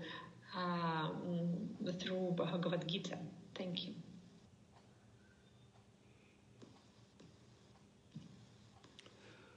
No, that's not proper what you're saying. Нет, это не так, неверно.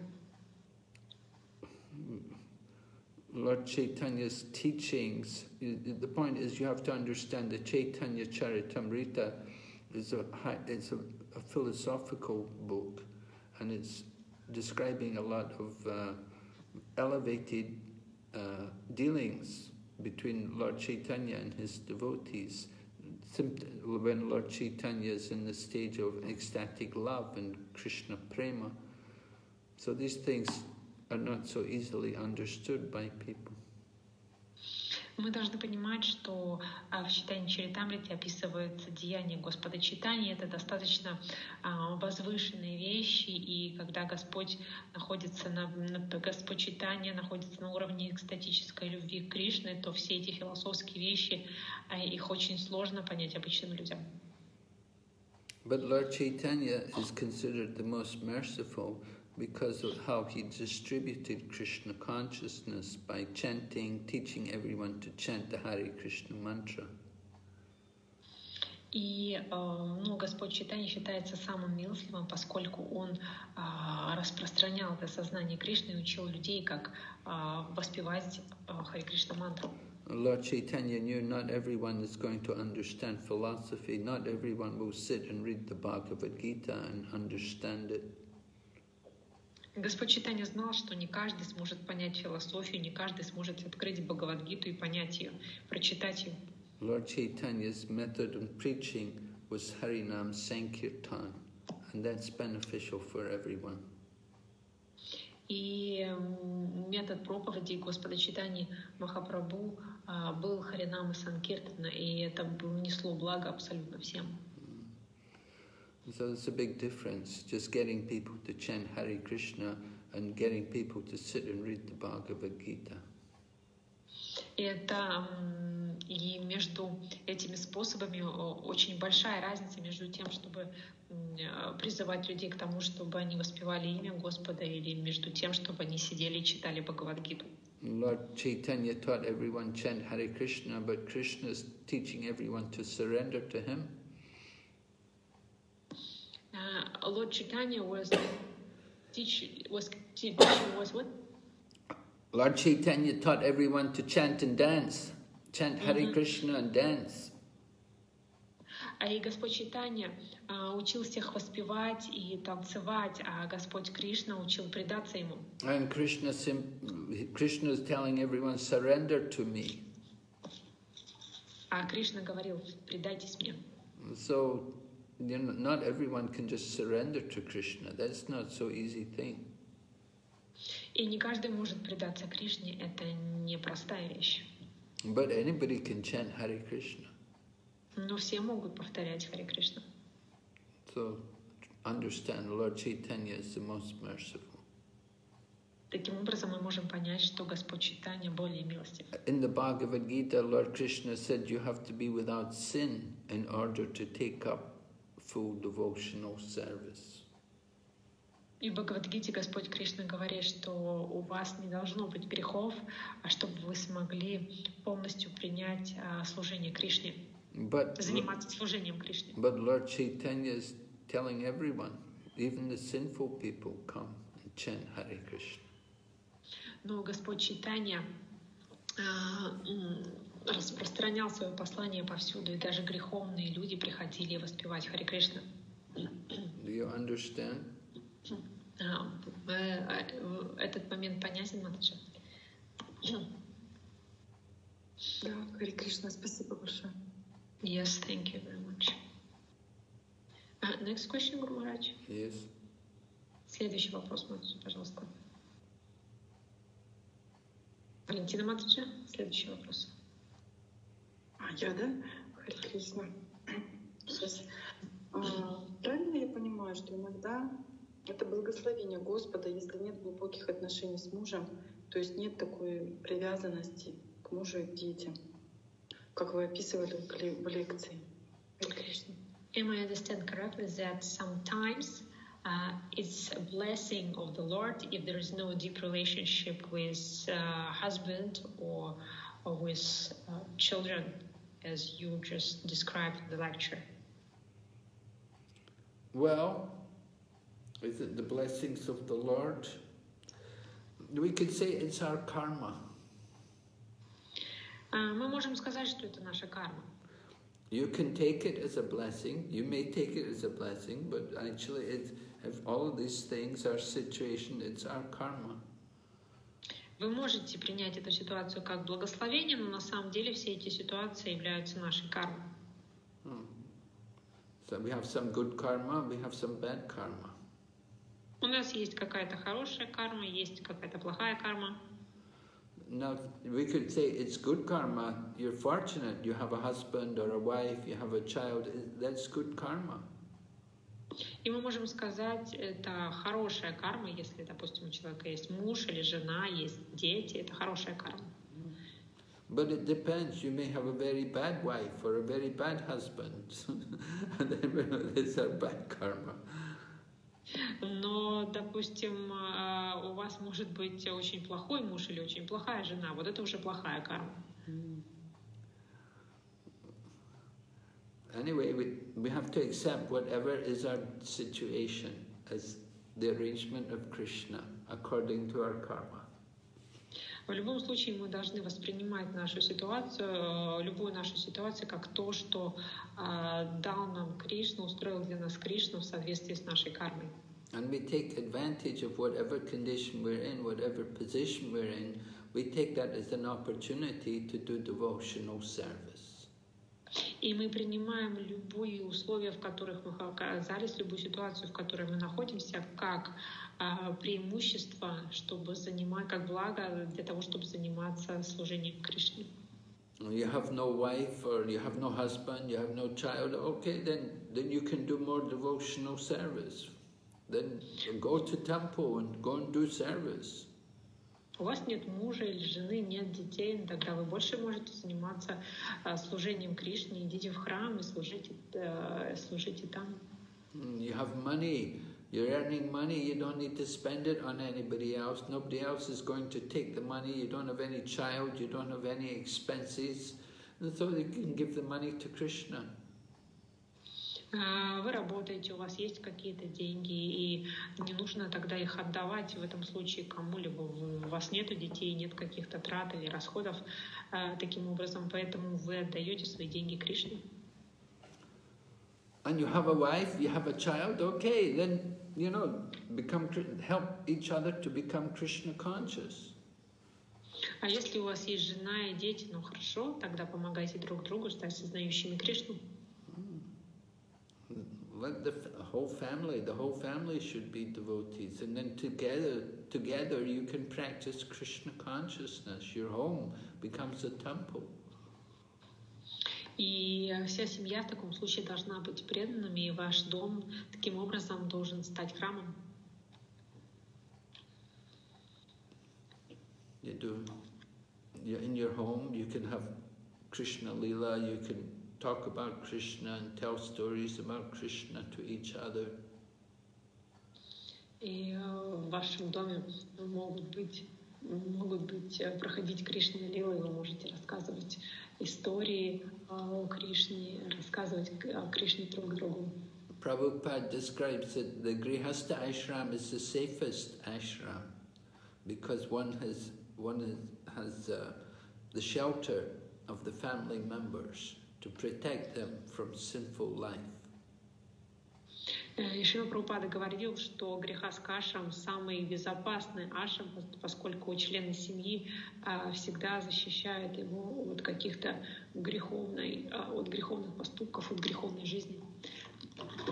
But if you're alone, there's always a tendency that you can go off into Maya. You get involved with one of the opposite sex and have an illicit relationship, or you may go off to some intoxication place, taking intoxications and stuff. There's nobody to protect you. But when you have a family, and then they're more caring and they're a shelter and protection from sin. Но когда вы живете один, у вас больше тенденций совершить какой-либо грех. Например, вы можете вступать в какие-то отношения, незаконные отношения, либо идти в те места, где принимают интоксикации. Но когда вы живете в семье, таким образом вы становитесь более защищенными от того, чтобы совершать грехи. So a young woman alone, then she will attract men, and that's dangerous. Одинокая женщина, она привлекает мужчин, и это опасно.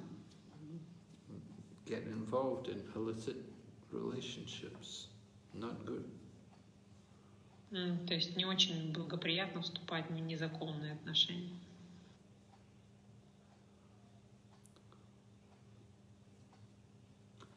So you may be lucky, you may get a devotee husband. Yes, if you're going to have a husband, it should be a devotee. If the husband's not a devotee, then it's very difficult. И, возможно, вы можете быть удачливы, если у вас в мужьях будет мужчина преданный, но если он не преданный, тогда это может быть сложностью.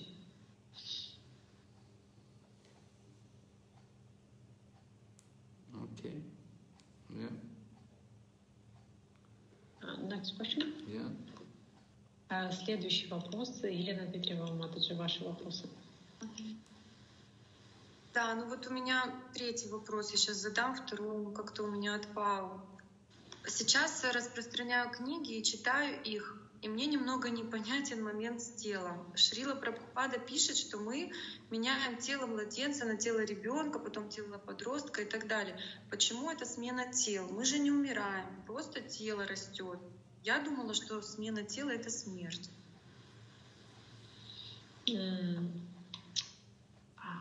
The question is, Now I'm distributing books and I'm reading them, and I don't know, I don't understand this moment that Srila Prabhupada writes that we change the body from the body of a baby to the body of a child, then the body of a teenager, and so on. Why is it a change of bodies? We don't die; it just body grows. I thought that changing the body is death. Yes.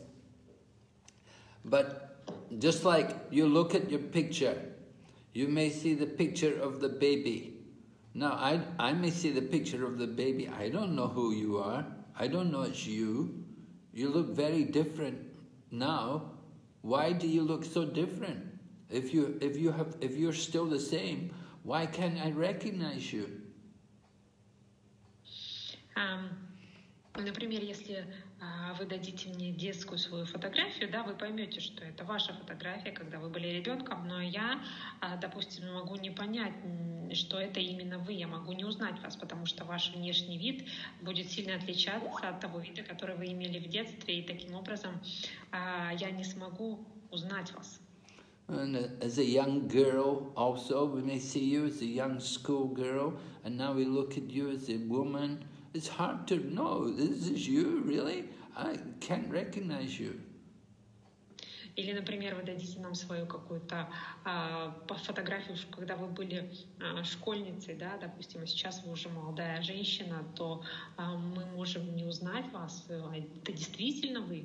So not only have you changed externally, in other words, your bodily features, you know, you've developed a woman's body which you didn't have when you were a child, your body's changed, and then not only have you changed externally, but internally, all the cells in your body change also. И вы меняетесь, ваше тело меняется не только внешне, то есть меняются ваши какие-то внешние черты. И поскольку вы меняете тело ребенка на тело женщины, у вас появляется абсолютно другая внешность, но также меняются и ваши внутренние какие-то качества. Тело меняется и внутри. All the cells in the body change, and they're constantly changing. И все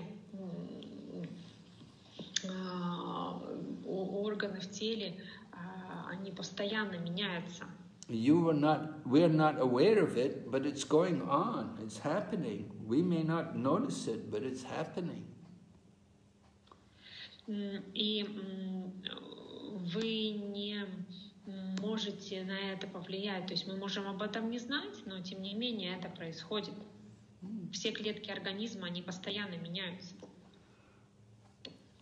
You may say, oh, the body's just grown. Oh, the body just grew. Well, the body did grow, but it really changed a lot. It changed a lot. You know, look at your body now and look at the body you had as a child. How can you say you haven't changed? Definitely you changed. И вы можете называть это ростом, вы можете говорить, что человек просто растет, но тем не менее, если вы посмотрите на себя в детстве и посмотрите на свое тело сейчас, естественным образом вы увидите, что вы изменились. Right? You grow up, you become a young woman, and then you get married. You change a lot. Вы выросли, вы стали молодой женщиной, затем вы вышли замуж, и, конечно же, вы сильно изменились. And after you have a child, then your body changes also. И когда у вас появляется ребенок, ваше тело также изменяется. So, yeah, these are changes. The body is changing. We can't say it's not changing. Definitely it's changing. И тело меняется, то есть мы не можем сказать, что тело не меняется. Конечно же, оно претерпевает изменения. We go through these different stages, childhood to youth to old age. The body changes. Мы все проходим эти стадии: детство, юность, старость, и тело меняется. Sometimes the hair changes in color. Иногда волосы меняют цвет. Sometimes our teeth fall out. Выпадают зубы. You put on weight, you get fat, or maybe you get very thin, you lose weight. Иногда тело становится очень таким полным, а иногда люди худеют.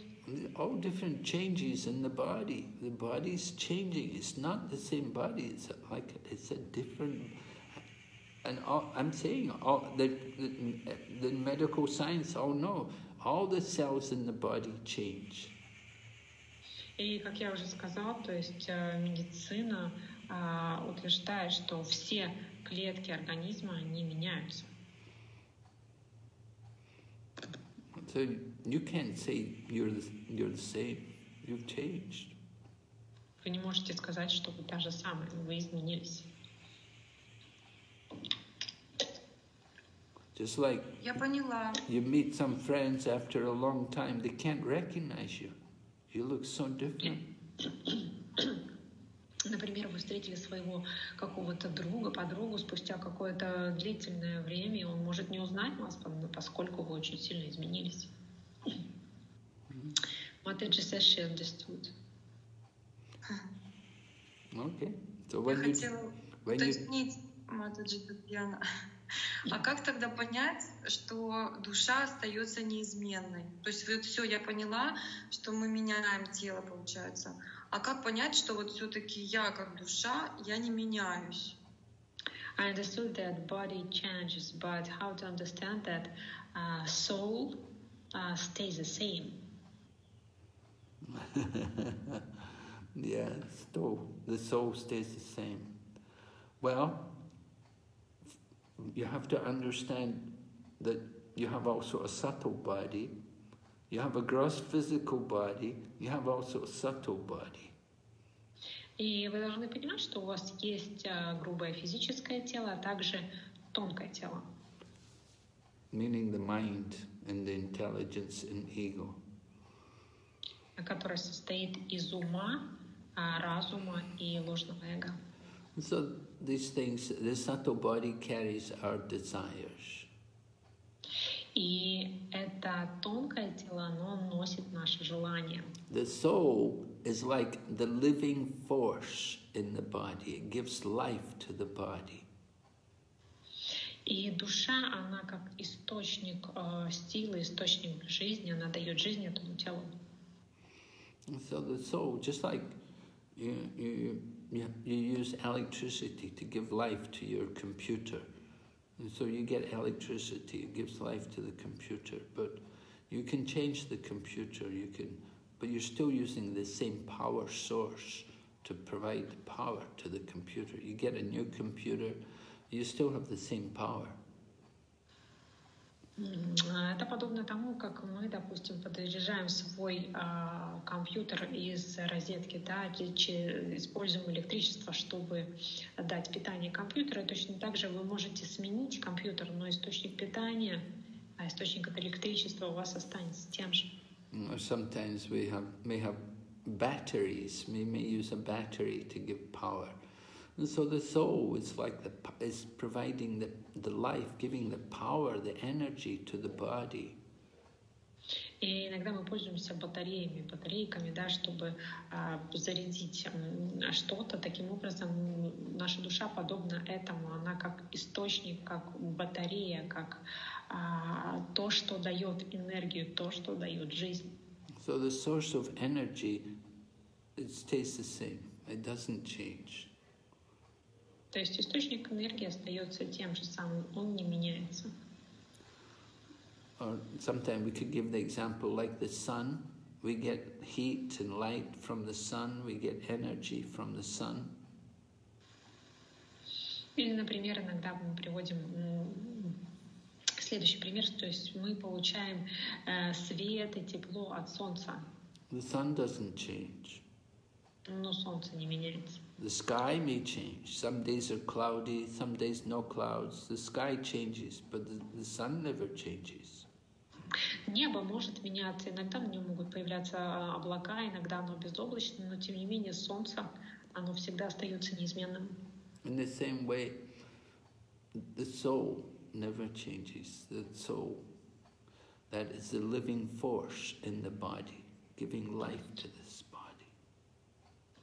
Таким же образом, душа остается всегда неизменной. Она источник силы, источник жизни в нашем теле. And the soul is not material. It doesn't take birth, it doesn't die. It's of a different nature, it's spiritual. И душа, она не является чем-то материальным, у нее другая природа, она духовная, она не рождается и не умирает. So people have to understand what is the difference between the living body and the dead body. Поэтому люди должны понять разницу между живым и мертвым телом. When the soul leaves the body, that's a dead body. Когда душа покидает тело, оно становится мертвым. But the soul never dies. It just goes off with the subtle body goes with the soul, take another body. Но душа никогда не умирает, она выходит вместе с тонким телом, и это тонкое тело, оно входит, получает другое, новое тело. And there's no difference between the soul and the animal, and the tree, and the plant, and the person. They're all souls, it's all souls, but in different bodies. И нет разницы между душой в теле растения, дерева, животного или человека, а все это имеет разные тела, но одинаковые души. So we have to understand there's a different nature. The material nature is always changing, but the spiritual nature doesn't change. То есть мы должны понять, что это разные природы. Материальная природа постоянно меняется, а духовная природа остается неизменной. We're taking many different bodies, but it's the same soul. И наша душа, она принимает различные тела, но душа одна и та же. We're eternally individuals. Мы вечные и индивидуальны. That personality is the soul, not the body. И личностью является душа, а не тело. We become a different person, we take a different body. You know, we're thinking I'm a woman, I'm thinking I'm a man, like this, we're thinking in terms of the body, but actually we're souls, we're not the body. И мы думаем, что мы становимся кем-то другим, когда мы, допустим, находимся в теле женщины или в теле мужчины, мы думаем, вот я женщина или я мужчина, но на самом деле мы не тела, мы души. So it's a question of consciousness. We have to understand the nature of the soul, that it's from the soul comes consciousness. That consciousness is the same, but it's coming through different bodies, so it appears to be differently. И мы должны понимать природу души, то есть мы должны понимать, что сознание исходит не из тела, оно исходит из души. И просто душа, находясь в разных телах, ее сознание одинаковое, но нам кажется, что оно меняется в зависимости от того, в каком теле она находится.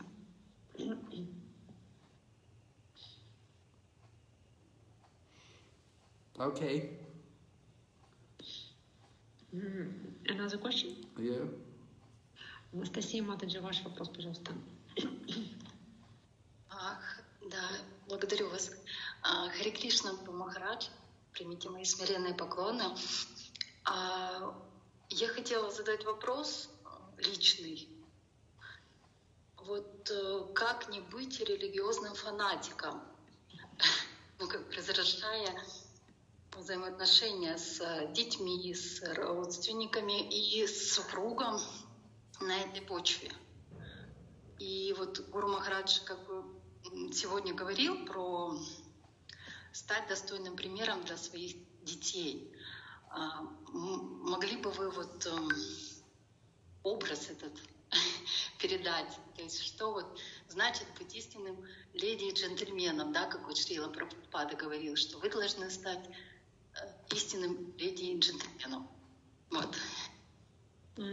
Hare Krishna Guru Maharaj and the devotees, please accept my humble obeisance. The question is how not to become a religious fanatic, not to destroy because of it, not to destroy relationships with your family members. And you said today that we ought to be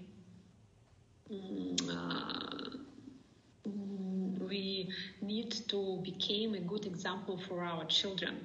And what exactly does it mean? And Srila Prabhupada says that we should become ladies and gentlemen. What does it mean in practice? Thank you. What does it mean that we should become ladies and gentlemen in practice? Yeah, and what does it mean that we, what should be our character or our behavior when we became an example for our children? It's another question. Well, that we should be ladies and gentlemen means that we should behave in a civilized manner, and we should be behave in such a manner and act in such a manner that people will naturally respect us and appreciate us. Быть леди и джентльменом значит просто быть цивилизованными людьми и вести себя таким образом, чтобы люди уважали и ценили нас. We should have good qualities. У нас должны быть хорошие качества.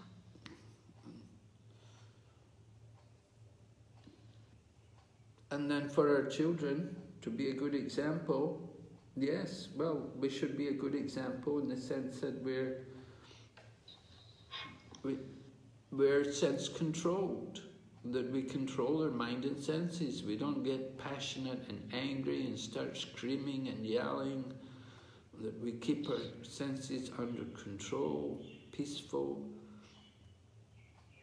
И как быть хорошим примером для наших детей, это значит контролировать свои чувства, то есть держать под контролем наши желания, там, кричать, впадать в страсть какую-то,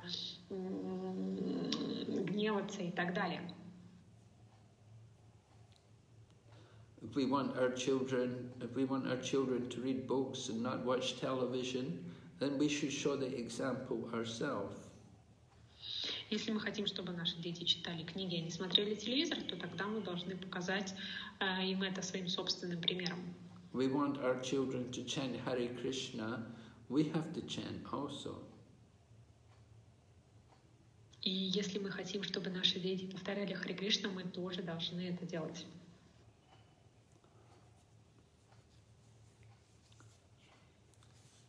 And we should have all the good qualities. For example, cleanliness, and there should be tolerance and patience and these kind of qualities. И мы также должны обладать и такими хорошими качествами, как чистота, проявление терпимости, умение что-то переносить, терпеть.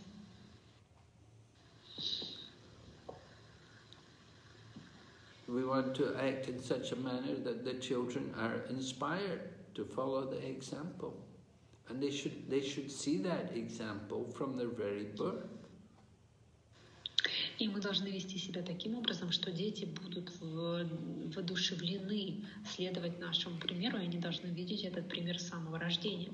Sometimes we see couples become devotees and they want to become vegetarian, but their children don't want to, because they've already brought their children up to eat meat, and the children don't want to stop eating meat.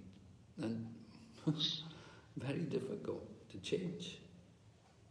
Допустим, иногда мы видим пары, которые решают стать вегетарианцами, а их дети не хотят становиться вегетарианцами, поскольку они уже были приучены к мясной пище, и они не хотят отказываться от нее, и поэтому это вызывает большие трудности.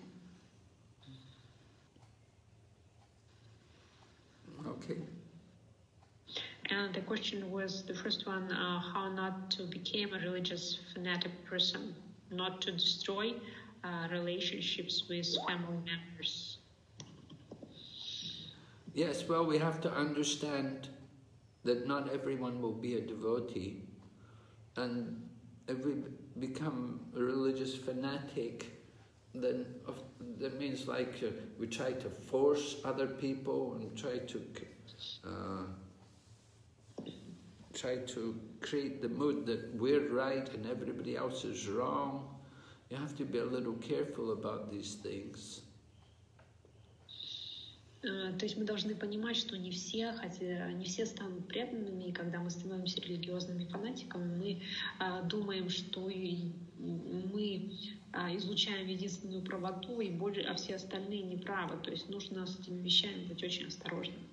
We have to understand they're different people, they have different ideas and different thoughts. Not everybody is going to accept Krishna consciousness.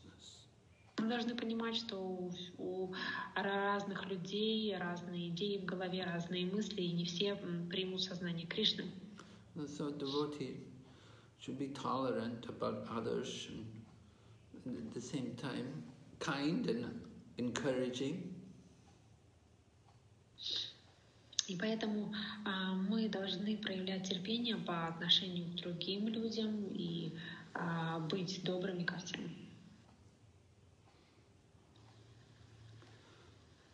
Okay. All right. Another question? Is there more? How many more questions? Oh, one more. Okay. Александр Прабhu, вопрос от него. Харе Кришна, ваше святейшество, в вашем примере душа как электроэнергия, свет. Это безличные примеры. Есть ли личные примеры отличия души от тела? Hare Krishna, Your Holiness, in your example, the soul is like the source of electricity source, like light. These are impersonal examples. Are there any personal examples of difference between the soul and the body?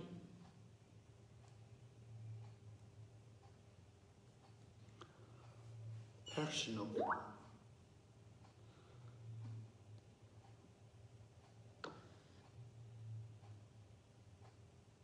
What do you mean? I don't get your point. Impersonal and personal. I'm not able to understand what you're talking about. Why do you say it's impersonal? Прабу, Махарадж говорит, что не совсем понимает то, что вы имеете в виду, что значит безличный и личный. Я понял. Смотрите, ноутбук — это как тело, да? Вот. Но ведь тело же, оно обладает какими-то личностями, то есть ноутбуки, они же все одинаковые, в принципе. То есть оно не обладает какой-то своей особенностью. Но мы обладаем своей особенностью, несмотря на то, что как бы вот мы в этих грубых телах. А в этом примере, что душа — это как источник энергии, который как бы этот ноутбук поддерживает. Вот. Но ведь сама личностная природа, ведь она же индивидуальная. То есть, как бы электричество, оно одинаково для всех ноутбуков. А вот личностная природа, которая именно, она же пробивается через наше материальное тело. Мы же как-то все равно, мы же все разные. Личностная природа души, вот она индивидуальна. I mean that the nature of the soul for all souls is different. Every soul has its own nature, but you said that, for example, a computer is connected with a source of energy, and the source of energy is equal to everyone. It's the same for everyone. And computers are the same. They have no any particular features. But we are all individuals. We have all of us. Every one of us has his own features, his own personality. That I mean. Well, you have to understand that's the wonder of Krishna's creation. И Таким образом, вы просто должны понять, что таково удивление, да, таково чудо творения Кришны. As spirit souls, we're all part and parcel of Krishna. И как души мы являемся маленькими частичками Кришны. The spirit soul has an eternal relationship with Krishna. И духовная душа находится в вечных отношениях с Кришной. We cannot say it's separate from Krishna or independent of Krishna. The spirit soul is Krishna's energy. И мы не можем говорить, что мы отделены от Кришны, душа отделена от Кришны, либо она независима от Кришны. Это все духовная энергия. Described in the Bhagavad Gita that this is the soul is prakriti, which means nature. It's not that we're independent. We make ourselves independent of Krishna, but actually that's artificial. That's not natural. That's denying our eternal relationship. И на самом деле в Бхагавад-гите описывается, что душа — это пракрити. И душа — это пракрити, и на самом деле мы не отделяемся от Кришны, но на самом деле мы сами отделили себя от Кришны. Это наша... It's our own desire, I mean, that we are separated from Krishna, and это наше собственное желание отделиться от Кришны. Just like the body has a relationship with the mother and father who can give birth to the child. Например, как у тела есть отношения с мамой, с матерью и отцом, которые дали рождение ребенку. So the same way the soul also has a connection to Krishna. И подобным же образом у души есть связь с Кришной. We say Krishna is the father and material nature is the mother. И мы говорим, что Кришна является отцом, материальная природа матерью. So the soul is eternally related to Krishna. Таким образом, душа вечно связана с Кришной. I can't do any better than that. I'll try to think of some more examples in the course of the next week. Я не могу пока не придумать ничего лучше, чем это. Я попробую подумать над лучшими примерами к следующей неделе. Спасибо. Примите мой поклон. Thank you. Please accept my humble obeisances. Okay, so thank you very much, Tatyana, for your translation. And thank all the devotees for listening and questioning. Спасибо всем преданным за то, что вы слушали, за то, что задавали вопросы. So I hope you can all stay safe and healthy during these troubled times. Берегите свое здоровье, защищайте себя в эти сложные времена. And I hope to be with you all next week. И я надеюсь, что мы со всеми вами увидимся на следующей неделе. Okay, Srila Prabhupada ki jai. Jai. Jai. Go back to Vrinda ki jai.